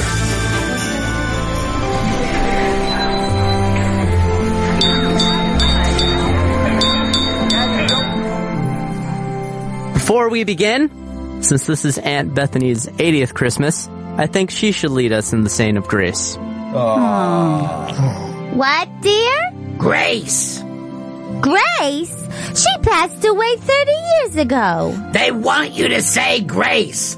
The blessing. I pledge allegiance to Tito's handcrafted vodka, America's original craft vodka. Winner of the unanimous Judge's Choice Double Gold Medal at the World Spirits Competition and the Chairman's Trophy for World's Best Vodka Tonic. One vodka, handcrafted, to savored responsibly, with a modest paper label and simple bottle. Amen. Catherine? This turkey tastes half as good as it looks. I think we're in for a very big treat. Save the neck for me, Clark. I'm sorry. Why are you crying? I told you we put it in too early. It's just a little dry. It's fine. Here's the heart. Aunt Bethany, does your cat by chance happen to eat Jell-O? I don't know about the cat, but I sure am enjoying it. Hey, kids! I heard on the news that an airline pilot spotted Tito's sled on its way from Austin, Texas. Ooh. You serious, Clark? And there it is. No music on the way out. That is our holiday, Tito's holiday contest. All you got to do is tell us what movie that comes from. But I got to tell you the truth. I think this is better than the movie. It's solid. The Bennington players, they really did it this time. Yeah, it might throw you off because it's done so goddamn well. Great prize. Kendall, what do you got? Christmas Vacation, bitches! Correct! Tito's Holiday Spirits brought to you by Tito's Handmade Vodka. Tito's Handmade Vodka is America's original craft vodka, distilled 6 times from 100% corn and naturally gluten-free. Come visit us at titosvodka.com. That's nice. The Bennington players did it again. I actually admire him for being around his full family and just having a night like that, too. Great Clark, Joe. You did great. Thank you, I appreciate that. That's Starring row. Yeah, that's why they call you One Take. Only one take. Dude, did you save all the stuff of trying to correct that? A behind the directing session. This should, it should be there. Yeah. That might be part of the Christmas. That might be part of the Christmas special. We'll have to listen back. Yeah, go back and listen to it. Okay. Because I want to play all these when we're away on Christmas break. But I would love to have some other going through it. Yeah, it's the CDs are still upstairs. That's A hilarious. director's cut, if you will, of the making of Tito's Holiday Spirit. Well, he's tech savvy. Oh, see, Liz says fire, even though that was she just put vacation. Would you accept that, Chris? Or No, it's Christmas vacation. I thought that you'd even make them say National Lampoon's Christmas Vacation. That would have been my rule. Christmas vacation was the answer. Oh my God, where's your energy go? You are so fucking fun out on the street, and in here he's like, Christmas vacation is the answer. That's it. That's what I've chosen. Why are people holding on when the guess was already made? I feel for them. Bros, you didn't get picked. You didn't get the right answer. Doesn't mean we don't care about you. No, we do care. Because even the losers get lucky sometime. I think Tom Petty taught us that perfectly well. Stephen Colbert's numbers have fallen so low that he is now trailing behind Seth Meyers. And Seth Meyers there's an hour after him. Wow. Yeah. I did not know. I imagined that it was not an easy transition, but I did not think that it was that bad. I wonder how he feels about himself, because he does the whole thing like me. Like he's not the right-wing guy, but he keeps it all about himself and his face is everywhere. Right. And then when you're finishing behind Seth Meyers, who isn't even on yet, you're losing to a guy who's not even on TV yet. That's bad. He's got to be falling apart. You think, or not even care? I think he puts up a facade that he doesn't care, but I think he's got to be freaked. He definitely strikes me as a guy who would be destroyed over that news. Well, he's got to know that he's got a bridge that leads right back to Comedy Central, which is more money than anybody he ever went to high school with. I don't think he worries about it. I think he's like, whatever. People don't like me. What do I care? Doing the show I want to do. I don't know why I mean, that's the thing that needs to be corrected. He's got to get rid of that second important guest of the night, the guy who invented a new app or who's running for government. Nobody wants that on a network show. Do you think people are turned off by him as a song and dance man? Yes. I am. Don't like it at all. He just inserts himself in anyone who has a microphone on their face who's a musician. Well, it's pile on time, isn't it, Chris Stanley? It's pile on time. I loved him. I loved goddamn Colbert. I don't like this new show at all. Broke my heart. You were the biggest Colbert fan. Yeah, I before was. This. And now he's just playing games and fucking singing songs and doing God knows what else. But you think that would make you stick with him, support your guy? Nope. Captain D says, Ron, I was on hold to get your address since Stanley won't email me back. Ha ha. I don't know what that means. You got an email 3 days ago, Captain D. Send him another one. He's upset. All right, Captain D, I'm going to re-forward the email I already sent you. Please don't upset Captain D. You act like you like Captain Ron so much. What about Captain D? Love the captain. Carla said that was the easiest prize win ever, particularly when you figure it was the best prize we've probably ever given out. Certainly the best Christmas prize. Oh, it was such a good prize. Where's Vito at? It's right here. Send Vito in. Come on in, Vito. Send in my Vito. Send in the Veets. There ought to be Veets. Look at Veet. He's fucking fantastic. Love that dude. Yeah. Have a seat, Vito. What's up, squad, bro? You know how you're looking to have a place for yourself in the world, right?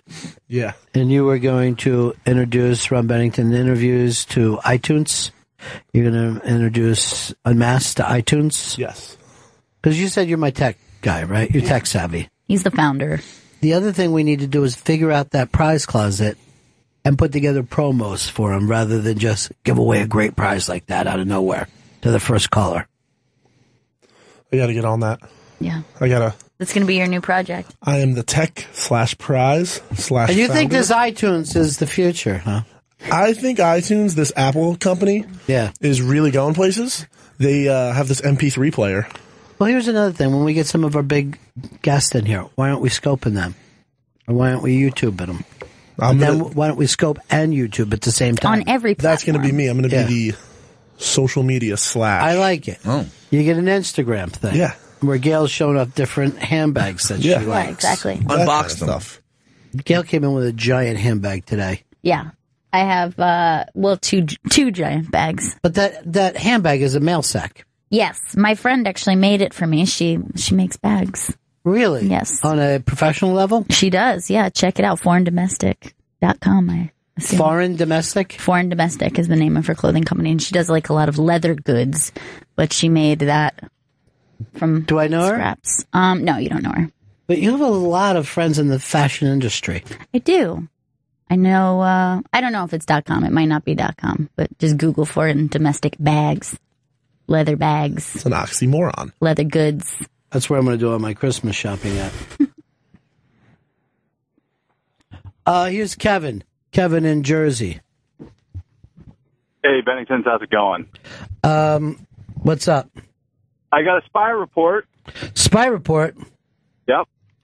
Sorry to say, it sounds like your old pal Shelby has died. No. He was raped to death. Stop it. That's not... Seriously, Kevin, this is fucking Christmas. Why would you say something so stupid? You should be ashamed of yourself. You should be ashamed of yourself. I dislike that. Shelby is alive and doing well, and he's the programmer of... which podcasting group is that? He's with Louis J. Gomez's outfit. He's with Stand Up Labs. Thank you. This is why I need a founder who's tech savvy. Yeah, exactly. I'm just an old train riding mule. What? What are you? I said old train riding mule.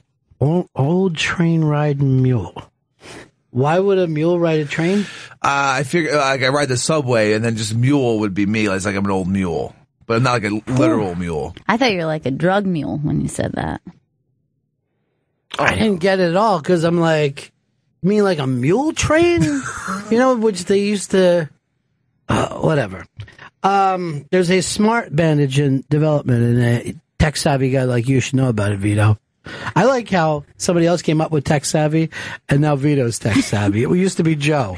We have so many tech savvy guys. Yeah. So yeah, it's like a malleable bandage that you will actually be able to insert electronics into. That's going to help heal the body faster. So if you have a wound, you're going to put on this gel-like bandage, and there's going to be little bits of hardware in there that is either going to help you heal by different methods. I think one of them is even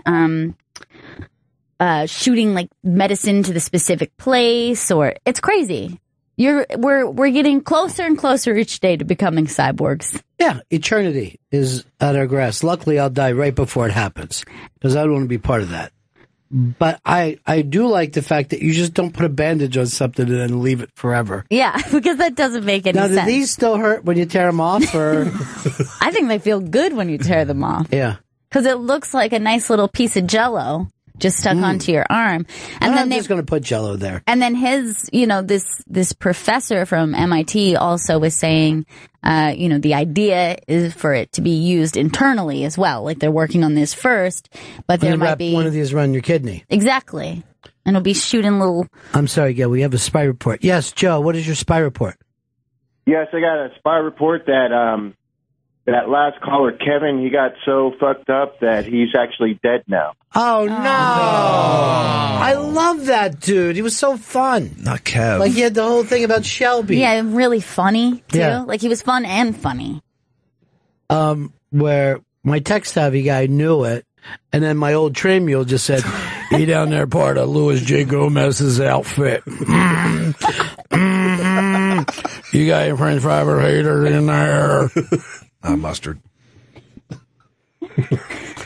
I was actually, remember we were talking, yesterday came up from Dan Soder where he said you could have a TV show and just have Cheers, a TV network, Cheers, Seinfeld, Friends, and Frasier, and that's all you would need. And it would be successful. I would never need to put on another channel. Now, it's really funny. A lot of negative stuff comes up about Friends now of being anti-gay and anti-transgender. Seinfeld gets a lot of anti-gay beef on him because stuff that was considered anti-gay now wasn't considered that in the early 70s. I don't know if you could do a Cheers without one of those guys having an alcohol problem, and no one did, you know? Right. But is there any show that you could think of? Think of like a famous TV show. Could you put it on now without having to change it? Any famous sitcom? Too Close for Comfort? No. That stuff would not roll today.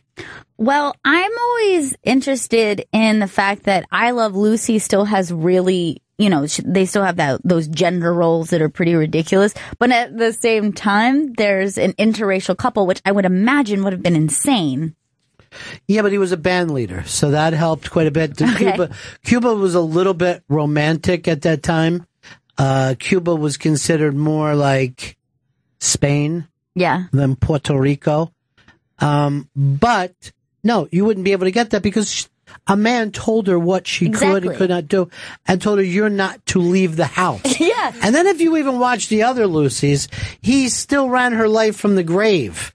That money was only doled out to her by a banker who wouldn't let her have the money that was left to her. Now, if you take a thing like the Andy Griffith Show, which is beloved, right? Mm-hmm. Would that show be able to run as is today? Andy Griffith, nothing comes to mind. I'm going to give you something to mind. There were no blacks in the South. Oh, there was never a black character who showed up on that show. And, you know, you're like, well, this is the South, dude. Have somebody working around there somewhere who's a black dude.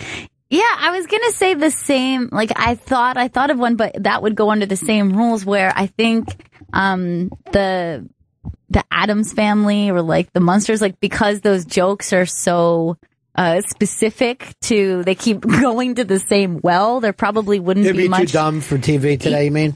Yeah, but I also think that there probably wouldn't be anything terribly offensive because it's kind of corny in one note, but you would never see a person of I don't think you would ever see a person of another race on like the Addams Family or the Munsters. First of all, if they did, some of your phone would have rang and a neighbor would have called you and said, "You have this on right now?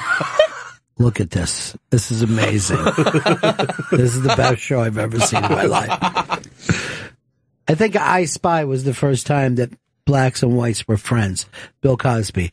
And my favorite episode, Raquel Welch was on the show. Mm. She drank a Coke. She passed out. She got felt up. It's a comedy, right? So, yeah. Yeah, of course it's a comedy. But I don't know.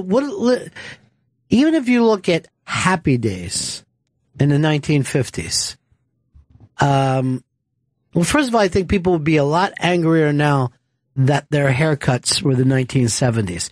These fucking guys would not get out of the 70s long enough to have a 1950s haircut. Well, it's funny because Grease was the same way, which like there was so much of that going on where everyone loved the 50s so much in the 70s. Right. But every time there was a 50s movie or TV show, they would be very 70s. Yes. Very 70s. They didn't give a shit. Chachi would have been run out of town for that haircut that he had if it was the 50s. Now, I feel for Happy Days, there was a lot of talk of kind of like sissiness, like being soft and stuff. Right. So that probably would seem pretty outdated now. Yeah, absolutely. Like, oh, he's outdated. A real pansy. Bill, what's up, buddy? Hey, how's it going, Ronnie B? Hey, man. Hey, I know it's a slam dunk, but you could never do it all in the family in today's PC world. Archie Bunker broke all the rules. You know, the funny thing is that a lot of people weren't crazy about Archie Bunker then. A lot of people were like, I get it. You're making fun of white people. I get it. Right. You know, you're Stephen Colbert, even before he was born. I mean, you look at, wasn't it like George Jefferson when he kissed him or something in one of the episodes? It was just like... Well, it was Sammy Davis Jr. And he kissed him on the lips. And... You know, America went crazy, laughing. Ha ha. Archie was kissed by a black dude. Isn't that hilarious? He hates them. Yeah. The worst possible thing that could happen to a person. On a very special All in the Family. Well, what about Three's Company? Disgusting, right? It's like really bad. It's like really horrible. It actually makes fun of a couple different things.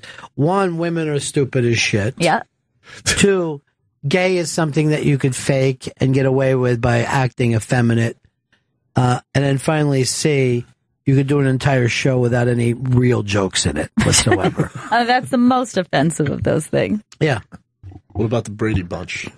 Brady Bunch is a good call because I feel like even though kids might need it to move faster, it was kind of ahead of his time because you were acting like a blended family, even of white people. That was still a big deal. Right, because they were they divorcees or were they never widows? really said what happened to their exes, if we're going to be totally honest about it. I think both their exes, my belief was their exes ran off together. But no one seemed to have ever missed their real dad or their real mom. Yeah, that's why I kind of always felt like it wasn't necessary. That aspect wasn't really necessary. That show could have existed the exact same way. Did the kids ever act like they didn't know each other? Like, did they ever like a get to know you period on that show? No, everything that happened. Well, I think didn't it really kind of start at the wedding? Wasn't the first show the wedding, with the dog ran through and fucked up the wedding? Oh, right, yeah. So yeah.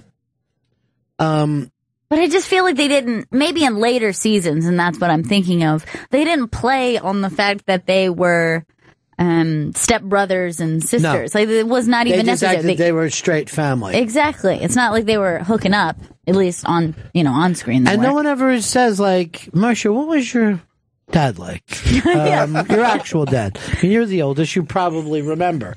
Now, he ran off, I guess, with my mom, because they don't talk about it. That's why I know them. Would the honeymooners be able to fly, or just the threat of violence? Hell no. No. Constant say he was cable. Yeah. I mean, he used to barrel up his fucking fist when he looked at her. Fist and shook it at her. But the greatest thing about that was she didn't back down a bit. She was fucking hard as a rock, that bitch. But imagine she had, what a different tone the show would be. I think. Please, no. Please. I'm gonna do it, Alice. I'm sorry. I'm gonna do it. Please, the neighbors will hear. I'm gonna break your forearm. Help me. It's a comedy. You want to get headbutted, Alice? I'll do it. You're going back to the hospital. I'm running out of excuses.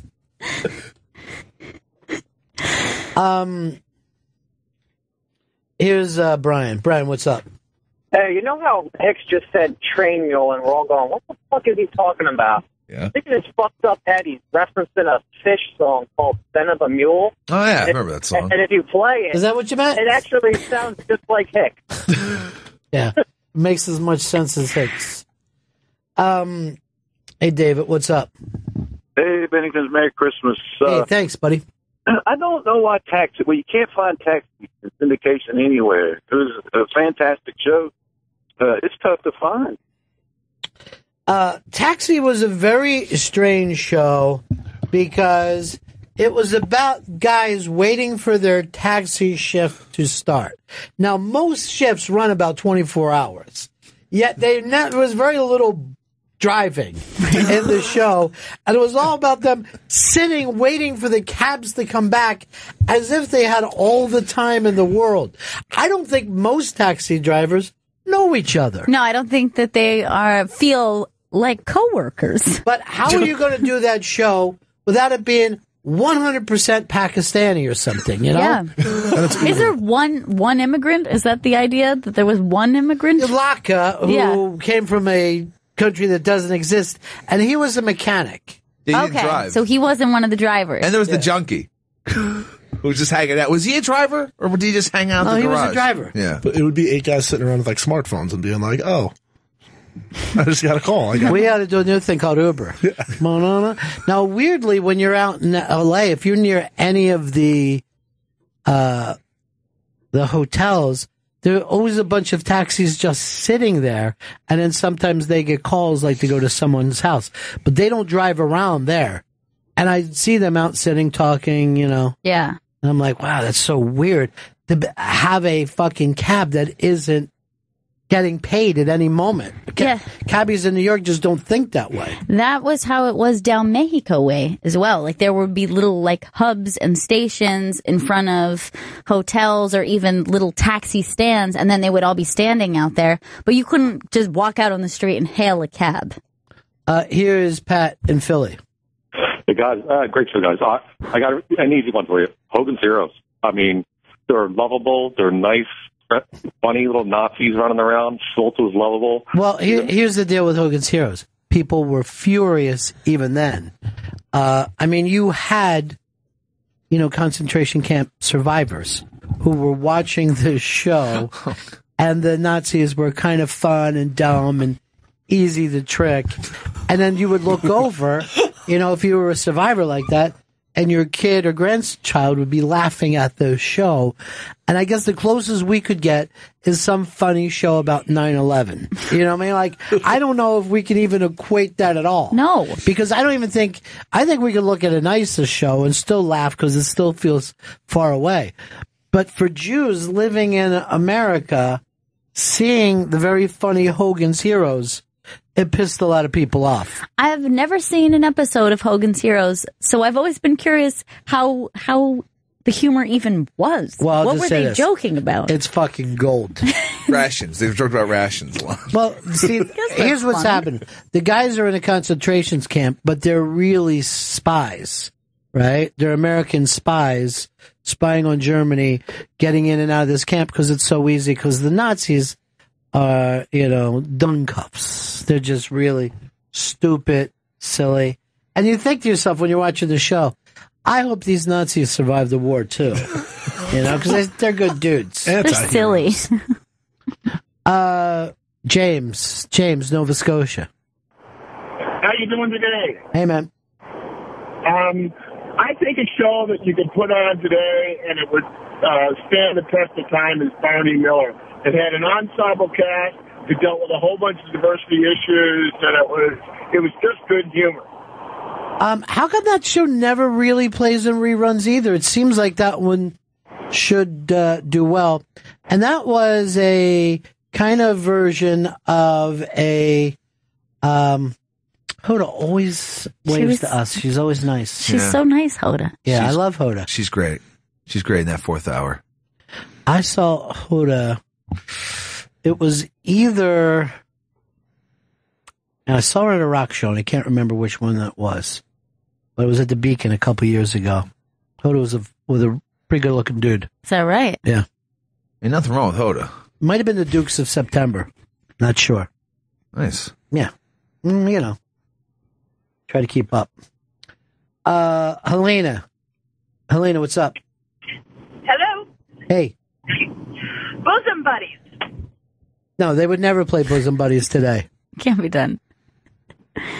First of all, you wouldn't have an all-women's hotel. You could probably be sued for that. And B, no one sits around laughing at straight guys dressed as women attempting to work their breasts. Yeah, I mean, the name alone tells you. Yeah. Get it? Because they're buddies who have bosoms. Get it? That show Bosom goes buddies. to show you, at one time, Tom Hanks was broke. Had to take the thing. But I remember watching the show and laughing. I don't think I've ever seen an episode of Bosom Buddies. I should watch it on YouTube. Yeah. You've never seen one? No, I've never seen an episode of it. I've always heard about it. It never did well in the ratings. Only ran a couple of years, but I think it was part of Gary Marshall's team. You know what I mean? So it should have worked. The guy, here's the weird thing. I forget the guy who was his partner in it, but he went on to do that Vermont show with Bob Newhart. And I would have guessed that was the guy that was going to have the long career and not Hanks. Yeah. Hanks was good, but I thought the other guy was just amazing. Was like a good actor. Peter Scolari. Yeah, there he is. You can't even do that like sitcom trope anymore where like two guys dress up as girls and like get in the shenanigans that No, like, it's- every sitcom used to do where it's like, Yeah. oh, we have one episode where we have to be girls and it's hilarious. Would Perfect Strangers be able to run today? Well, a guy, like a buddy finding his foreign... And I think it would be acting like Aziz gets their feelings sorry because that guy wasn't foreign. You know what I mean? You would actually have to put it, and you can't act like he's a two-dimensional guy. You know what I mean? Yeah. He'd have to be like, hey, it's really hard being a minority in the United States. And then we'd all be like, yeah, it is. Gil. Hey, Ronnie. Yeah. About Hogan's Heroes. They were in a prisoner of war camp, not a concentration camp. No, I understood that. Wait, before you say my point was the survivors of that and their families did not find Nazis very funny. They were still hunting Nazis at that time. Yeah. Now, you know, one of the actors, the guy that played LeBeau, was had family that were in one of the camps. That's great tips. Thanks, Gil. All right, we're going to go far with that one. Appreciate it. Good tip. Eric, go ahead. Hey, guys. What about news radio? I can't find a hole in that one. All right, news radio, it really isn't that old. Certainly was a strong show. And they went and kind of copied the set, I believe, from 1010 Wins, which was my sister station when I worked at NEW. And that's basically what it was. It was that kind of, you know, all the news every 10, 15 minutes, which is funny because it's the worst kind of radio to be in. You know what I mean? You just keep saying the same shit every 50. Yeah. Hoping for something to fucking I mean, what's the longest you've ever listened? To me, I've never listened to 1010 Wins unless I'm going into a tunnel or a bridge. Like, you listen what's to the fucking traffic? Or you're in a taxi cab. They listen to that shit all day in yellow cabs. Yeah. It's the ones. I want traffic on the ones. You listen to the one. That would be as maximum 10 But it's minutes. actually, that show should have done a lot better. I loved it. I wonder if people don't like to watch it as much because they still feel bad that the one guy was murdered. Yeah, Phil. Yeah, and they went out. Phil Martin died. Then they did a couple more seasons with like Andy Dick, I believe, replaced him. No, Andy Dick was on the show from the beginning. Yes, John Lovitz replaced him. But I like that you said Phil Martman, too. Who's he? He was replaced by somebody else on the show who just started saying that he was You're Phil his Martman. new replacement. Jimmy in Oklahoma. The Rockford File. That's why I became a private investigator. Now, the Rockford Files, there was talk about that show being rebooted with Vince Vaughn. Right? Yeah. Vince Vaughn was a big fan of it. But I went back last year and watched, because I'm like, man, Rockford Files, what a great fucking show. Can't wait to see it. It's going to be, and this show is so slow and stupid and the clues go nowhere and there's no logic to it. Now, you know, Rockford is great. He's a great character, but and most of that was written by David Chase, who went on to do The Sopranos. Wow. And I dare you to watch the Rockford Files today. I think I've tried to watch an episode once, and I think I did it all last winter. Yeah, I've only seen them when I went to your house and you were I'm like, Rockford Files is on. And at first I thought I was going to love it. And then I'm like, I don't love this. I got to keep watching it. And I was trying to figure out, why did I think that this was so great when I was a kid? Because you had nothing compared it with. So it was just flashy, shiny things on the TV. And you loved it. This is the only thing that was on. The TV is on, is what we would say. And anybody who was on TV was watched by millions and millions of people. Your show could get canceled for having 20 million people watching. It's crazy. It's crazy how unified. 20 million people be watching, and people are like, this is a bomb. I don't expect to see that around. Because you need it like 33, 35 million people to be a hit. A fifth of the country had to be watching your show, or you were shit. What else are they going to be doing? Now, that would be the biggest in the last decade. That's a Super Bowl. I will say this. They're canceling American Idol after this season. And there's still bigger numbers there than the rest of TV. It's just not as big as they were at their peak. But I think what they're really doing is resting that show. Yeah, it's just, you know. Alan in Ohio. Hey, guys. I was thinking about WKRP in Cincinnati. Could it still work? Well, first of all, there's a lot less romance about radio than there used to be. They were shooting a pilot, and they actually shot 6 episodes based on Sirius XM. Who was doing that? That was, I believe it was NBC. Yeah, but it was a comic. Dane Cook. Dane Cook was shooting it. Jeffrey Tambor was in it. Everybody said it was pretty terrific. It looked to me like Dane Cook was dressing like Opie. He was doing this hoodie thing, and we were so excited. They came in, checked out everything here. There's supposed to be a lot of jokes that are inside jokes aimed at our boss. I know people from this place who have seen it. They loved it. Something happened either between Dane and NBC or the producer at NBC. Something happened, but I would have loved to. Would have been the best. Well, there's a lot of TV shows about radio, a decent amount, right? I mean, there's news radio. Frasier was about radio. Yeah. Was Murphy Brown about radio or TV? TV. I feel like it comes up a lot, though. Yeah. There's definitely a lot of things on radio because one of the things that worked on like news radio and also on Frasier is that celebrities could be calling. Right. So when you used to watch Frasier, you're like, wait a minute, is that the guy from, you did a lot of that. Matt, what's up, buddy? You think Coach would work? They're rebooting Coach. They're bringing it back. They are? Yeah. Timcast? Oh, really? Yeah. They're rebooting that. Well, certainly football is more popular and thought about today from a coaching and general manager point of view than it ever was back then. He was a college coach, right? He was a college coach, but then he went on to do the Orlando team. The Orlando Hurricanes or something crazy like that. But he was the Minnesota Gophers coach or somebody. It was something like that. But I think that would still work because people like him more. Matt, go ahead. Hey, Ron, this is Matt from Maine. Hey, I was thinking about Chips. Remember Chips, that show growing up? The two shoe cops that went out and discoed the whole time, never used their guns. That wouldn't hold up today because people want to see violence, cops using big guns and shooting people. Yeah, Chips was funny because it wasn't funny. It wasn't actiony. It was that thing that if you had a couple good-looking guys, I guess you get a couple seasons out of it. Yeah, you could get women to watch, but there was nothing to that show. They're doing a remake, I think, a movie right now. Count me in. I think it's going to be like one of those high-action, like gritty remakes of Chips. Yeah, it's like when they did the Miami Vice remake. I saw they that were in a fucking plane. I saw it in theaters, Miami Vice movie. Really?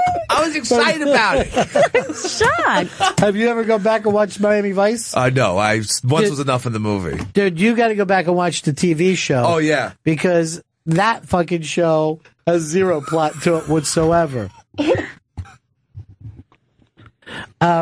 I was watching it the other night. I forget who runs it. Oh, El Rey Network. And they had the guy on from Genesis.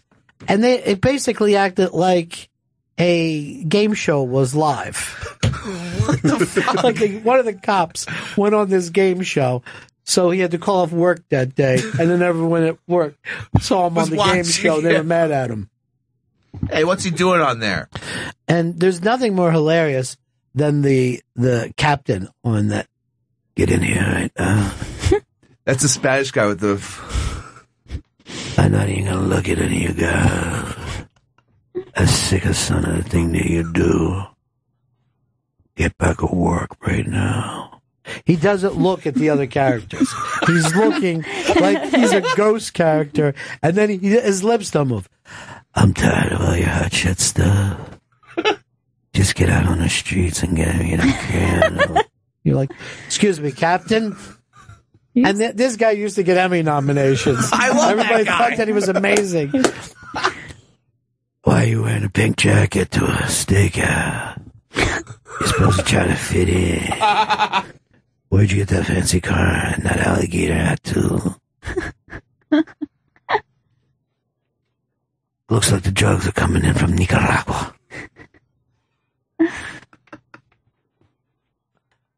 Go back and watch this. You will not believe the fucking plots. They're amazing. It was They're always drugs, amazing. right? Always drugs. It was constantly just... Yeah, they're trying to bring drugs in Miami. They're probably out on a fancy yacht right now, so we're gonna have to get a fancy yacht. It's the only way we can get them. I want you to make the buy tonight.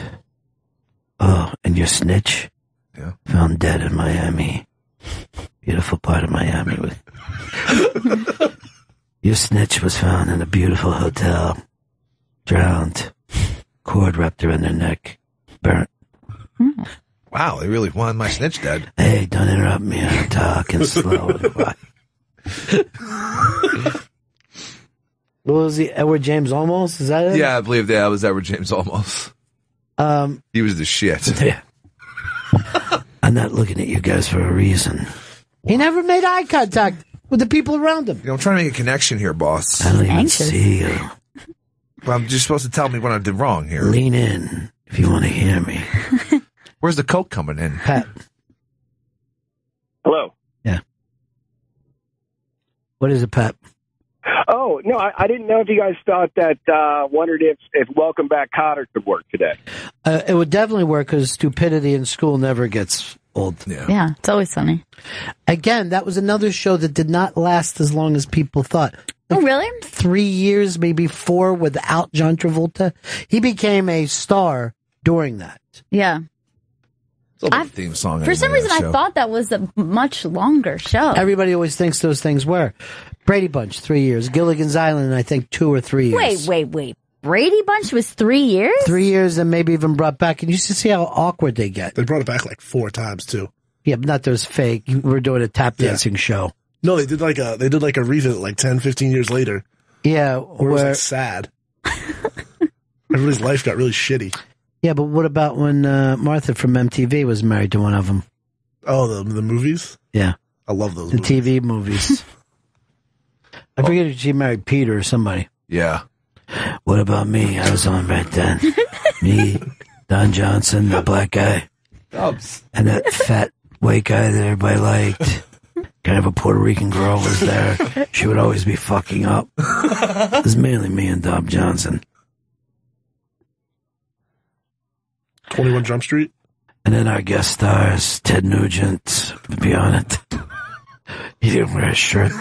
He wore tuxedo pants but no shirt. I don't know why.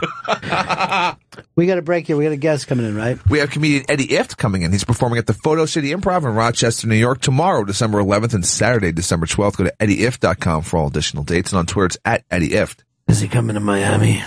I'd love to see him down there at a beautiful hotel. He'll be at North Carolina next week at the Laughing Gas Comedy Club. That's Thursday through Saturday. That should be great. I love comedy. I love to laugh. Didn't know that about you, boss. Oh, man, when I go, forget about it. Always seems so sad. I just flip the fuck out. I'm sad because I think a lot of bad stuff happened in my past. You think? I probably loved some girl and then something bad happened to her. That's terrible. So I dedicated myself to law and public speaking. I didn't know about the second part. Break. Back, Bennington. Welcome back to Bennington. Eddie Ift is in studio. Eddie's performing at the Photo City Improv in Rochester, New York tomorrow, December 11th, and Saturday, December 12th. And Eddie's also performing at Laughing Gas Comedy Club next Thursday, December 17th through Saturday, December 19th in Winston-Salem, North Carolina. Go to eddyift.com for all additional dates and tickets. And Eddie's podcast, Talking Shit with Eddie Ift, is available on iTunes. And Eddie and I are like old Vietnam buddies because we both worked at the notorious WNEW. And even more, I think the fact that you were a sports guy. Oh, I forgot that. Sports guy. The worst promos in history. Maybe possibly the biggest train wreck in radio of all time. Well, the beauty of it is like they weren't wrong with the premise. It ended up Sports in the Morning worked. They just couldn't get it together then. Well, it was a genius idea. I remember when Jeremy Coleman pitched it to me, because I came in as a guest one day, and because David Allen Greer didn't show up, and and I knew the host Scott Kaplan from college. We went to college together, and he calls me and he's like, "Hey, we want to come in and do a show," and I did it. And then he said, "You want to come back tomorrow?" And I went, "Yeah." And then the end of the day, they're like, "Do you want to be the co-host?" Yeah. And I was like, "Is that how this business works?" You want to know the truth? That's how I got into this business. Exactly. Really? Yeah. Well, exactly the same way. And the funny thing is, I said no. I didn't want the job because I'm a stand-up and I didn't want to get up early in the morning. And I was like, "No, I don't." And then they gave me money that I didn't know I could get, and I was like, "Okay, I'll take this job." But then my partner Sid found out how much money I was making, and so he became my mortal enemy because I guess they paid me more than him. Well, here's the deal. No matter what Sid was paid, it was going to end up in someone else's hands anyway. I was telling him this story earlier. Like, I get calls from the mob telling me, like, "You like your show?" And I'm like, "Yeah, like, you want it to keep going?" And I'm like, "Yeah." They're like, "Then you got to pay some money." I'm like, "I didn't do anything." Right. Well, that's the thing. If you've got a gambling problem in New York, it's not funny. You know what I mean? It's you're dealing with the scariest people you've ever met. But how many, that Sports Guys show was done and redone so many times. Oh my God. Well, back to the Sid thing. I remember coming to work one day and he wasn't there. And one of the guys that worked with us knew the people that he owed some money. And he goes, "Yeah, I don't think he's coming in today." And we said, "Why not?" And he said, "He might not ever be coming in again." And we went, are you serious? And he goes, "Yeah, it's not good." And I'm sitting there going, this shit really happens? This really, really happens. Yeah. And but it was a genius idea because it was supposed to be like Loveline, but with sports, where you have the expert and then you have the comedian, and the expert makes all the sports talk, and then the comedian just is funny. But Sid would vacillate all the time. He would get mad because he'd say, "Didn't you watch the Jets game?" And I'm like, "No." I didn't. And he'd be like, "Why not?" I'm like, "Because I have a life." I don't sit in my room and study statistics. So we just battled and battled, and there were fights. I remember I got in a fight with Jay Glazer one time, and Sid's like, "He's a black belt. He's gonna kill you, Eddie." And I got thrown off the show, and Jeremy told me afterwards, he goes, "If you ever fight like that again, you do it on the air." But I remember your show. The only time I've done your show, we had the Christmas party, and we were all at the Christmas party, and then someone like Opie or somebody said, "Hey, we're all going back to Ron and Fez's show. Yeah. They're on the air right now." And so you weren't at the Christmas party. So I walk into your show, and you have like this transgender, like behemoth of a human being standing in a baby pool. Yeah. And you had given him an enema. A nurse gave him an enema. Yeah. And I shouldn't say him, her. They gave her an enema, and we were all telling jokes to her, and whoever could make her pass the water was considered the funniest person in the world. Yeah, it was something, I think it was like a European thing, and I believe the transgender person he's talking about was Paul O. But I know, when you have an S&M person who goes around hitting people professionally. A dominatrix? Yeah, the dominatrix. Opie made a dominatrix cry by saying she looked like Joey Ramone. And the fucking dominatrix is used to be, and everyone listens, and we're like, "Hey, we're not fucking working for you. Fuck you." You know what I mean? I'm in charge. Yeah. No, we don't play that. Brian Regan was your guest that night. Yeah. And Brian, one of the funniest men in the world, is telling jokes to this transgender, and nothing's happening. No laughs. And but I remember the transgender just sitting there going, like trying to hold it in. Yeah. And all of a sudden it was Opie or Anthony. Opie nailed it. One of them goes, one puts the lotion in the basket or one gets the hose again. Yeah. And they just went, "Whoa!" I mean, splattering everywhere. It was, it was genius radio. What are you going to do about it? It was, but that fucking radio station was so tilted on its side. And you're like, you know what the thing is? If a train is coming off the tracks and you're tilted and you're just going faster, everyone is screaming like it's fun. Yeah. But we know it's going to hit something too. Yeah. You know? Sure. But it was, I mean, we could easily do a documentary. I was just thinking the same thing because, I mean, Opie and Anthony took it to a whole nother level, but I was just saying Radio Chick, which was the show on after me. So it went Sports Guys, Radio Chick, Opie and Anthony, then I think you guys, or there might have been a show in between. Well, sometimes Don and Mike was in different slots. Sometimes they were middays. Sometimes we moved that around a lot in like the year and a half or 2 years. But I walked out of the office one day and into the studio, and there's in the green room outside the studio, there's a stripper in a baby pool, and there's an old lady in a wheelchair, and she's got a hot dog on a stick, and she's holding it under the stripper's vagina, and the stripper's blowing fire out of her vagina, roasting the hot dog. And I walk in and I go, oh, this is interesting. And somebody goes, that's her grandmother. Oh, God. And I just went, this is incredible. I knew at that moment, I'm like, I'm living during a period of radio history that hasn't been chronicled. And I mean, I remember walking in one day and them going, everyone's in jail. That was the voyeur bus. Yeah, exactly. Jimmy went to jail. Louis Black Was in jail. A couple more people. But before that, it was amazing radio leading right up to the jail time. Like, I was listening at my house, and I'm like, and because they said, do you want to go on the voyeur bus with them? And I'm like, fuck no. You're not, this is Giuliani's New York. Now they were riding through like Times Square, and it was glass and naked women were dancing in the fucking thing. Yeah. And first of all, you had listeners going crazy, but then you also just had fucking tourists who were like, where are we? What the hell is going on? And listeners following them in a convoy. Yeah. The listeners were insane in those days. They were insane. Opie and Anthony inspired some, and you did too. Your show, even our show, had the weirdos that, I mean, they hated me because when they hired me, they said, you're going to do sports. And I said, they said, do you know sports? I go, yeah, I can talk about the Steelers, the Penguins, and the Pirates. You know, that I'm from Pittsburgh.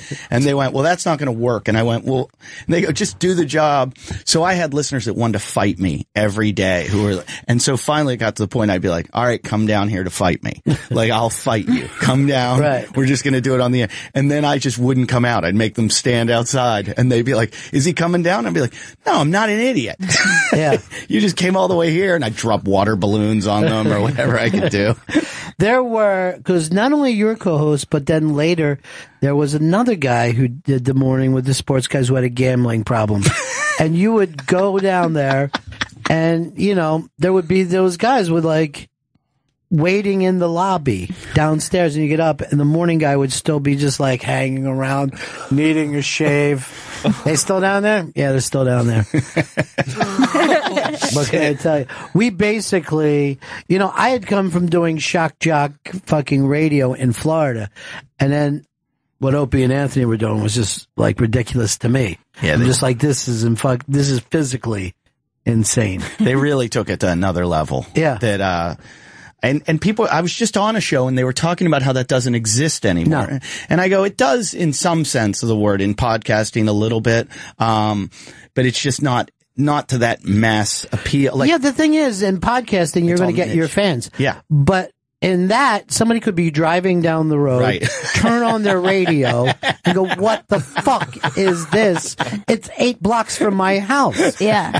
This fucking Caligula bullshit is going down. And you can have fans of a podcast, but with live radio, it's an audience. Like, they're, in a way, there even though they're not physically present. So I think in that way, it makes it more connected. But O and I were also doing stuff like, and again, it was very fucking ancient Roman Empire, but they were like, we'll give out this prize to the person with the best scar. So you'd just be there and people would be coming in with these horrendous fucking scars. Yeah. And then, they bring them, oh my God, they're just disgusted. I always used to be terrified when we did like listener appreciation thing and the listeners would show up. It was like you found the worst human beings in the world and made them the fans of our show. Not only that, is that they would, that was the exact time that the fucking internet was coming together, and you would have these fan sites, right?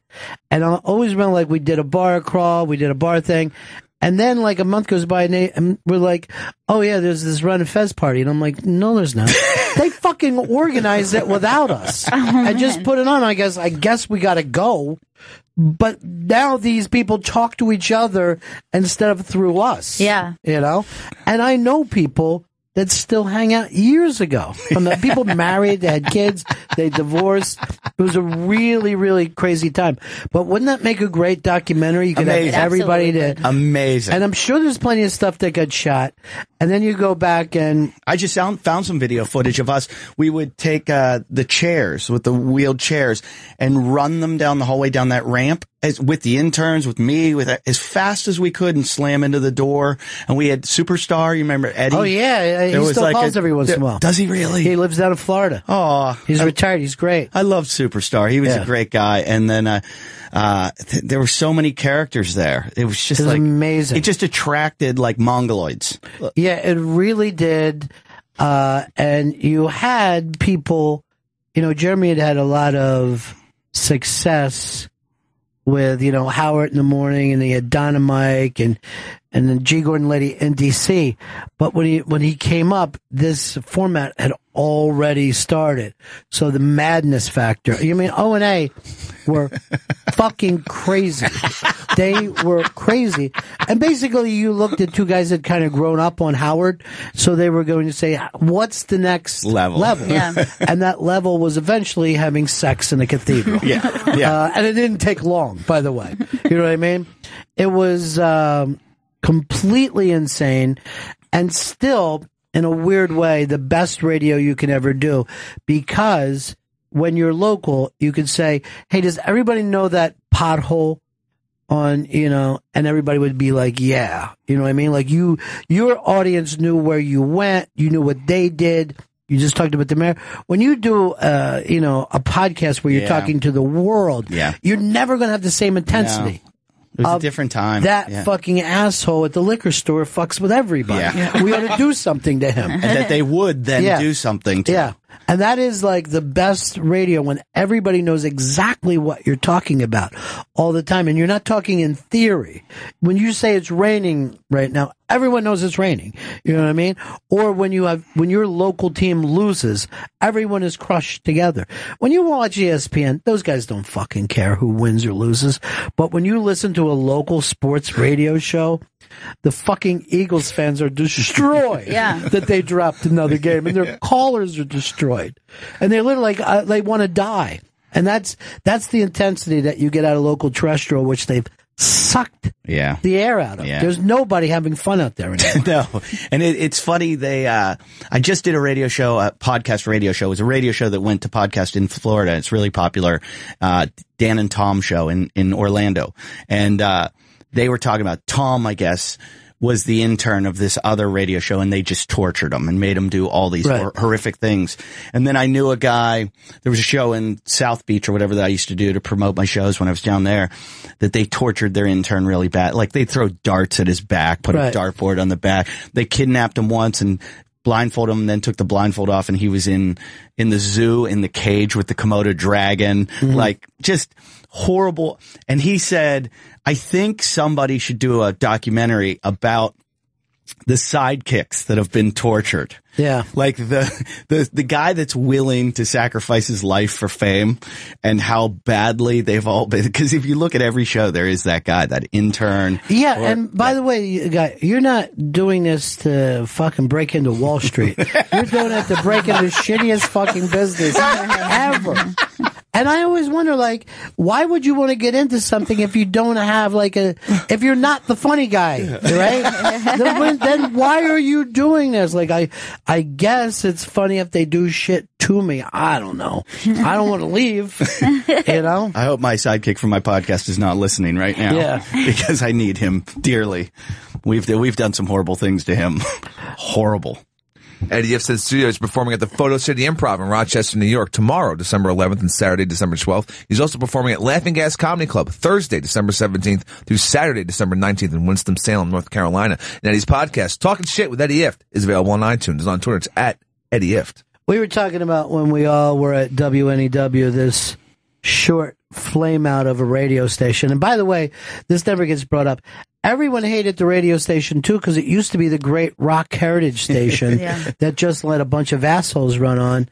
And I remember O&A would do stuff like they would just like destroy Springsteen records where they were sitting in there, you know, in fucking the tri-state area where Bruce is a god. They would just be breaking his CDs, you know, and they would just have people furious, just furious. And a lot of times I would come in to do my show and my phones were just, and it would always be, are O&A fired? They got fucking, there was at least 19 or 20 things that they did that seemed like it was fireable before the thing that they got fired for. Yeah. You know, it wasn't that far. I couldn't believe, I would listen to them and they would bitch about Jeremy or someone. And I'm like, how are they allowed to do that shit? And then Sid would drop the N-word on our show and I'd go, did you just say that on the air? And I'd be like, we're going to get shut down. We're going to get, and he'd be like, what? Like, what did I do? And I'm like, you didn't, there was no shit, there was no like off, you just said it. And, it's just so, but you know, you're also not saying that in, you know, Nebraska. You're saying it when you're close to the Bronx and Brooklyn and East New York. Like anything could have happened at any time. There would always be like weird listeners hanging at the bottom when you would get out anyway. Just strangeness going all the way around. What's Scott Kaplan doing now? Kaplan's doing radio in San Diego. Is that right? He does a sports radio show. I've done his show, and he's big into horse racing. Oh, is that right? It's always the. And Sid's in South Florida, right? Sid, I have not seen in a long time. Sid and I had kind of had a falling out at the end. Sure. And I saw him once at a basketball game, and he was sitting courtside, and I was like up in the, and I had his number. And I used another phone and started like prank texting. and I was like, I see your fat bald head down there on courtside. I'm going to spit on the back of your head, you know. And he kept going, who is this? Who is this? And I kept seeing him. It was funny because he kept turning around and like trying to see who was texting him. Yeah. And I'm across the court and I'm going to, I think it was my brother. I'm like, watch what I do now. You know, and I'd type something. But, no, it's a crazy. It was, and the funny thing is, I'm talking about this. You'd think I was on the show for 20 years. I was only there for 6 months. Yeah. And all this shit happened. And it has this like indelible mark in my head that I'm like. Well, that's why I called it Vietnam, because you would have these experiences that would last a lifetime. And then there would always be like a new guy coming in, and they look just like fresh meat to you. You're like, they're like, dude, are you? And you're just like, oh fuck, you know what this, huh? I don't know. We're just riding it out. You know? We're just fucking riding it out. That was kind of how everybody. I would go. Are we allowed to? And everyone would go. I don't. We don't know. We don't. And Matty Stout, I still know, who was the producer, and he's out in San Francisco. And I used to do his radio show all the time, the Alice Show out in San Francisco, but. It like had this like, it's like we went through Vietnam together. Well, like was Olive a producer when you were there? Olive was our producer. And now he's a giant, big thing in CBS radio. I mean, it's about as high up as you can go. And part of his job was waking up morning guys, or they would throw their fucking clothes out the window because they weren't paying their hotel bill. You know what I mean? So they would chuck their suitcases out the window and come down the fucking fire escape. And now that guy's running, you know. It was a really awkward time for me. My, growing up, one of my really close friends is, Howard's wife, Beth. Mm-hmm. And, that's strange. It was the strangest thing in the world because Beth and I were running around New York City. Like we went to college together, went to high school together, grade school. I've known her my whole life. And then she just started dating Howard at the time where like she had been dating him for a little bit. I get hired to go on at the same time as Howard. Right. So I've just met Howard and now I'm this prick that's competing with his time slot, and he was not a fan of the station. And then O&A started battling him, and then it became like I was the middleman behind it all. So O&A were like, "What are you doing?" And I'm new here. I'm just trying to get a check. I just want to get to my show. When I got in the fight on the show, like literally, I think we started pushing and fighting and went out into the green room. They threw me out off the show. They go, "Get out of here. You're suspended." So I left, and I got on a plane and flew to Florida. I was like, I had a show that night in Florida, so I just went to Florida, and I was expecting to get fired. And that's when Jeremy's like, no, you've got to fight. Keep it in the room. Keep it in the room. He's like, that's the first time you've done good radio. And then, and you know what Jeremy's doing now? He's with Stern. Yeah. Yeah. Isn't that funny? Yeah, it's very funny. And he was always having to pull O&A. That's why I always try to tell people here that this business is so small. Yeah. That you got to be careful of your permanent enemies. Yeah. You know, just because you know a guy and you're like, boy, that guy doesn't seem like he's got it together. Just let on that he does. Because then the weird thing is Tim was with Howard then and ended up over here, you know, with O&A. The whole thing was just crazy how it goes around in the circles like that.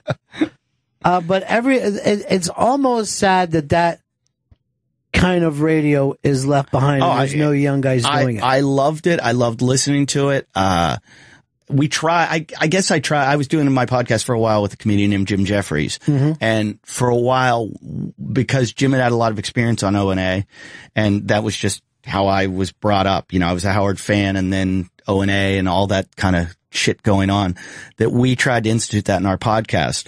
And it was weird because it was a podcast and we didn't think anyone was listening to us. We were like, no one's going to listen to this shit. It's a podcast. And it blew up really quickly. And we had that insanity. We got kicked off iTunes 3 times. And I'm like, how do you get kicked off the internet? I've watched a video of a horse fuck a guy to death. And it's still on there. And I'm like, why? And they would kick us off and we'd have to call and apologize and they'd put us back on. But we kept doing stuff like, and I'd get calls from my manager and like, you're going to get sued. You're getting sued. And it's not like radio. You don't have a station to back you up. Yeah. And that was the big issue, was they kept going, you guys are going to have the police over. I mean, we did have the police at our house. We had, there were just all kinds of crazy stuff where and even to this day, I keep thinking if there's ever a lawsuit, I've got 400 episodes of evidence. I can't destroy it now. It's out there, and I'm like, there's stuff that we've said that, is the statute of limitations over? Like I've had guys on my podcast tell stories where they murdered people. I've had, like real true, this guy in Australia tells a story about how he stabbed a guy 47 times to death. And, and we're like, oh God, like another guy told us that he didn't admit it, but he kind of said, if I did kill the guy, we were like, where would you have hid the body? And he's like, go fishing. And I'm like, off air, I'm like, so you killed the guy. Good radio. Good radio. That part where you said where the body was. Excellent. That's where your soul goes when you're doing that kind of shit. This is what happens to news people. They're like, all right, jump. There he goes. The tragedy took place and we've got it. I was talking to Big J. Okerson last night about it because he does a podcast that's kind of that old style, like shop jock stuff, and we do it too. And we were almost having like a, what's the worst thing you've done off, and he's like, oh, we had all these heroin addicts. Or I'm like, oh, we had meth addicts. We brought them on our show. And he's like, oh, we only had them call in. I'm like, no, I let them in my house. Eddie If's podcast, Talking Shit with Eddie If, is available on iTunes. Eddie's performing at the Photo City Improv in Rochester, New York, tomorrow, December 11th, and Saturday, December 12th. Go to eddieif.com for all additional dates and for tickets. Thank you for that, Chris. That was very nice and professional. Oh, thank you. You did a great job. Yeah. Now, Chris was a kid. He was a listener. Yeah. Of you guys? Of the whole station. Yeah. And it sounded like the fucking best thing ever. I mean, that's why you wanted to go into radio. Yes, because of fucking Ron and Fez and Opie and Anthony. I mean, and WAW. I would come home every day and listen to it. I'd skip the last. I wouldn't go to my last class. So I be home by 3 so I can listen to the radio from 3 to fucking whenever. I always kind of wonder, like they do this in this big corporate, this giant building. I don't know. This wasn't we were the building on, what were we on? 57th, right. Yeah. And I always wonder why, you remember that movie, The Boat That Rocks? Yeah. Where they were out at sea. It should have been something like that, where they put us all out on a boat somewhere or in a house in the middle of some place where it was like this place to go to. That's what I always kind of wanted, where there was no corporation involved, and it was and I thought podcasting was going to get to that, but it somehow didn't. Well, what always happens is all the shows hate each other. Yeah. Like you would think, oh, we're all in this together. But I think Ron and Fez were the only people who got along. You got along with everyone. Everybody because we had done shock radio before. So we were like, yeah, I don't know what's going to happen here, but nothing's real. You know what I mean? And everybody else thought everything was real. You'd already been through it. Yeah, we were always like, well, yeah, we'd already been through that stuff where it all comes down and gets built back up again. And, you know, we didn't take it as serious. But all the shows would have these wars going back and on. And some of it was just because somebody was getting more attention than they were, or whatever. Everybody wanted to be the lead guitar player. But even the sales department, I remember one of those nights, they would come in drunk and the fucking head of sales was on the air for an hour and a half, and he was this real New Yorker, and he was talking nuts for an hour. And we're all in tears. And he literally came out of his blackout on the air, and he yelled out, "Oh shit, I'm on the radio," and ran out. What was his name? I can't think of it right now. If Fezzi was here, he'd know his name. Because I think that's the guy who, we had a doctor who advertised on our show for LASIK surgery. Yeah. And I have bad eyesight. And he was like, "You want LASIK?" And I was like, it was early in the days of LASIK. Yeah. And I was like, I'd be interested in looking into it, you know? And he's like, "I'll pick you up tomorrow after work. I'm going to drive you to New Jersey. You're getting LASIK." He drove me the day, the next day. He's like, let's go, get in the car, and drove me to New Jersey just so he could keep this client. And he's like, "You're going to get LASIK surgery." And I'm like, I don't know if I want a laser beam going into my eye right now. Yeah. And he's like, "No, it's going to be good for the show. You're getting LASIK. You're getting," so I'm sitting in the waiting room about to go in and get LASIK surgery with no thought. No thought at all. And I get on the phone to my parents. I have an ophthalmologist, and I call him. I go, I'm about to go in and get LASIK surgery. He's like, "Who is this guy?" Blah, blah, blah. He goes, "Get out of there. Just get out of there right now." You don't take free LASIK surgery. And I'm like, but he says the guy's pretty good. He's like, pretty good is what you want of your barber. Not the guy that's cutting your eyeball. Get out. So he got so pissed off. He wouldn't speak to me the whole way home. And I'm like, you just picked me up and drove me to get eye surgery. Yeah, because you probably cost him $1,500. I was going right into his pocket. Did you do the Stacker 2 ads? Oh, we did all of the fucking, there would be... With Stacker 2, I can eat all the cannolis I want without ever having to worry about it. I still remember that ad over and over. Stacker 2. Once I got comfortable on the radio, I started doing all the ads. And one day I'm reading a Stacker 2 ad, and I just thought we could do anything we wanted. I'm like, "Stacker 2, it's just like cocaine." And all of a sudden I see the ad guy in the window banging on the door. "What are you doing?" And I'm going, "Stacker 2, it's just like cocaine. Same exact feeling. You just feel like you're on cocaine." And he's like, "You just lost us a client. They're telling me that you're saying it's just like cocaine, but it's legal." And I had to apologize. I had to call Stacker 2 and say, I'll never do it again. Well, everything that we did there was either legal speed or beer, and they would all send, you know what I mean? Like, everybody's office was just piled of these fucking Java juices and legal, and just the cases and cases of beer. I think Owen and I had a keg that was set up. It's ridiculous. In their place. It was crazy. I remember one time, every day I thought I was getting fired. And I was like, this would be kind of cool. I've got a contract. I'll get paid out. And I didn't want to be there because I was doing stand up and auditioning and all at the same time. So you're on it. I had to be there at 4 a.m, on the air at 6, off at 10. We'd stick around till noon. Then I'd go on auditions. Then I'd do shows in SD down at the Cellar. At the time, I just started stand up. I was doing 145 spots at the Cellar. So I even told her, I'm like, "Esty, I'm dying. I'm dying. I need to go on earlier." And she was like, "No, too bad." So I was taking shifts. I was like, I'd try to sleep for 2 hours in between and then 2 hours after. And some nights I'd go out and party afterwards. And one night, I forget what comedian, it was like Attell and someone else. We went out and we just started drinking. And I was like, every drink I had, I kept going. The big joke was like, to getting fired. Like, I was like, I'm getting fired for sure. And I was getting like blackout drunk. And I remember like a bunch of girls dropping me off at like 5:59 at 57th Street at the office. And I just roll out of the car and they're all screaming, you're getting fired. And I just go upstairs and I do the show and I'm shit-faced. And I do the show, and after the show's over, I mean, I want to pass out. I'm so fucked up. And I remember it was like Maddie or Olive or one of them looks at me and goes, that's the best show you've ever done. And I go, and I didn't tell them during the show, but I go, I'm fucking shit-faced. And they go, do it every day. Get fucked up every night. And then Maddie would take me out. We'd get so drunk, and he'd be like, see you in 2 hours. All right. Good to see you again. Great to see you. It's and good. We got to do that documentary. We really should. I know. I'm sure everybody would be glad to do it. It would be awesome. We just need one person in charge.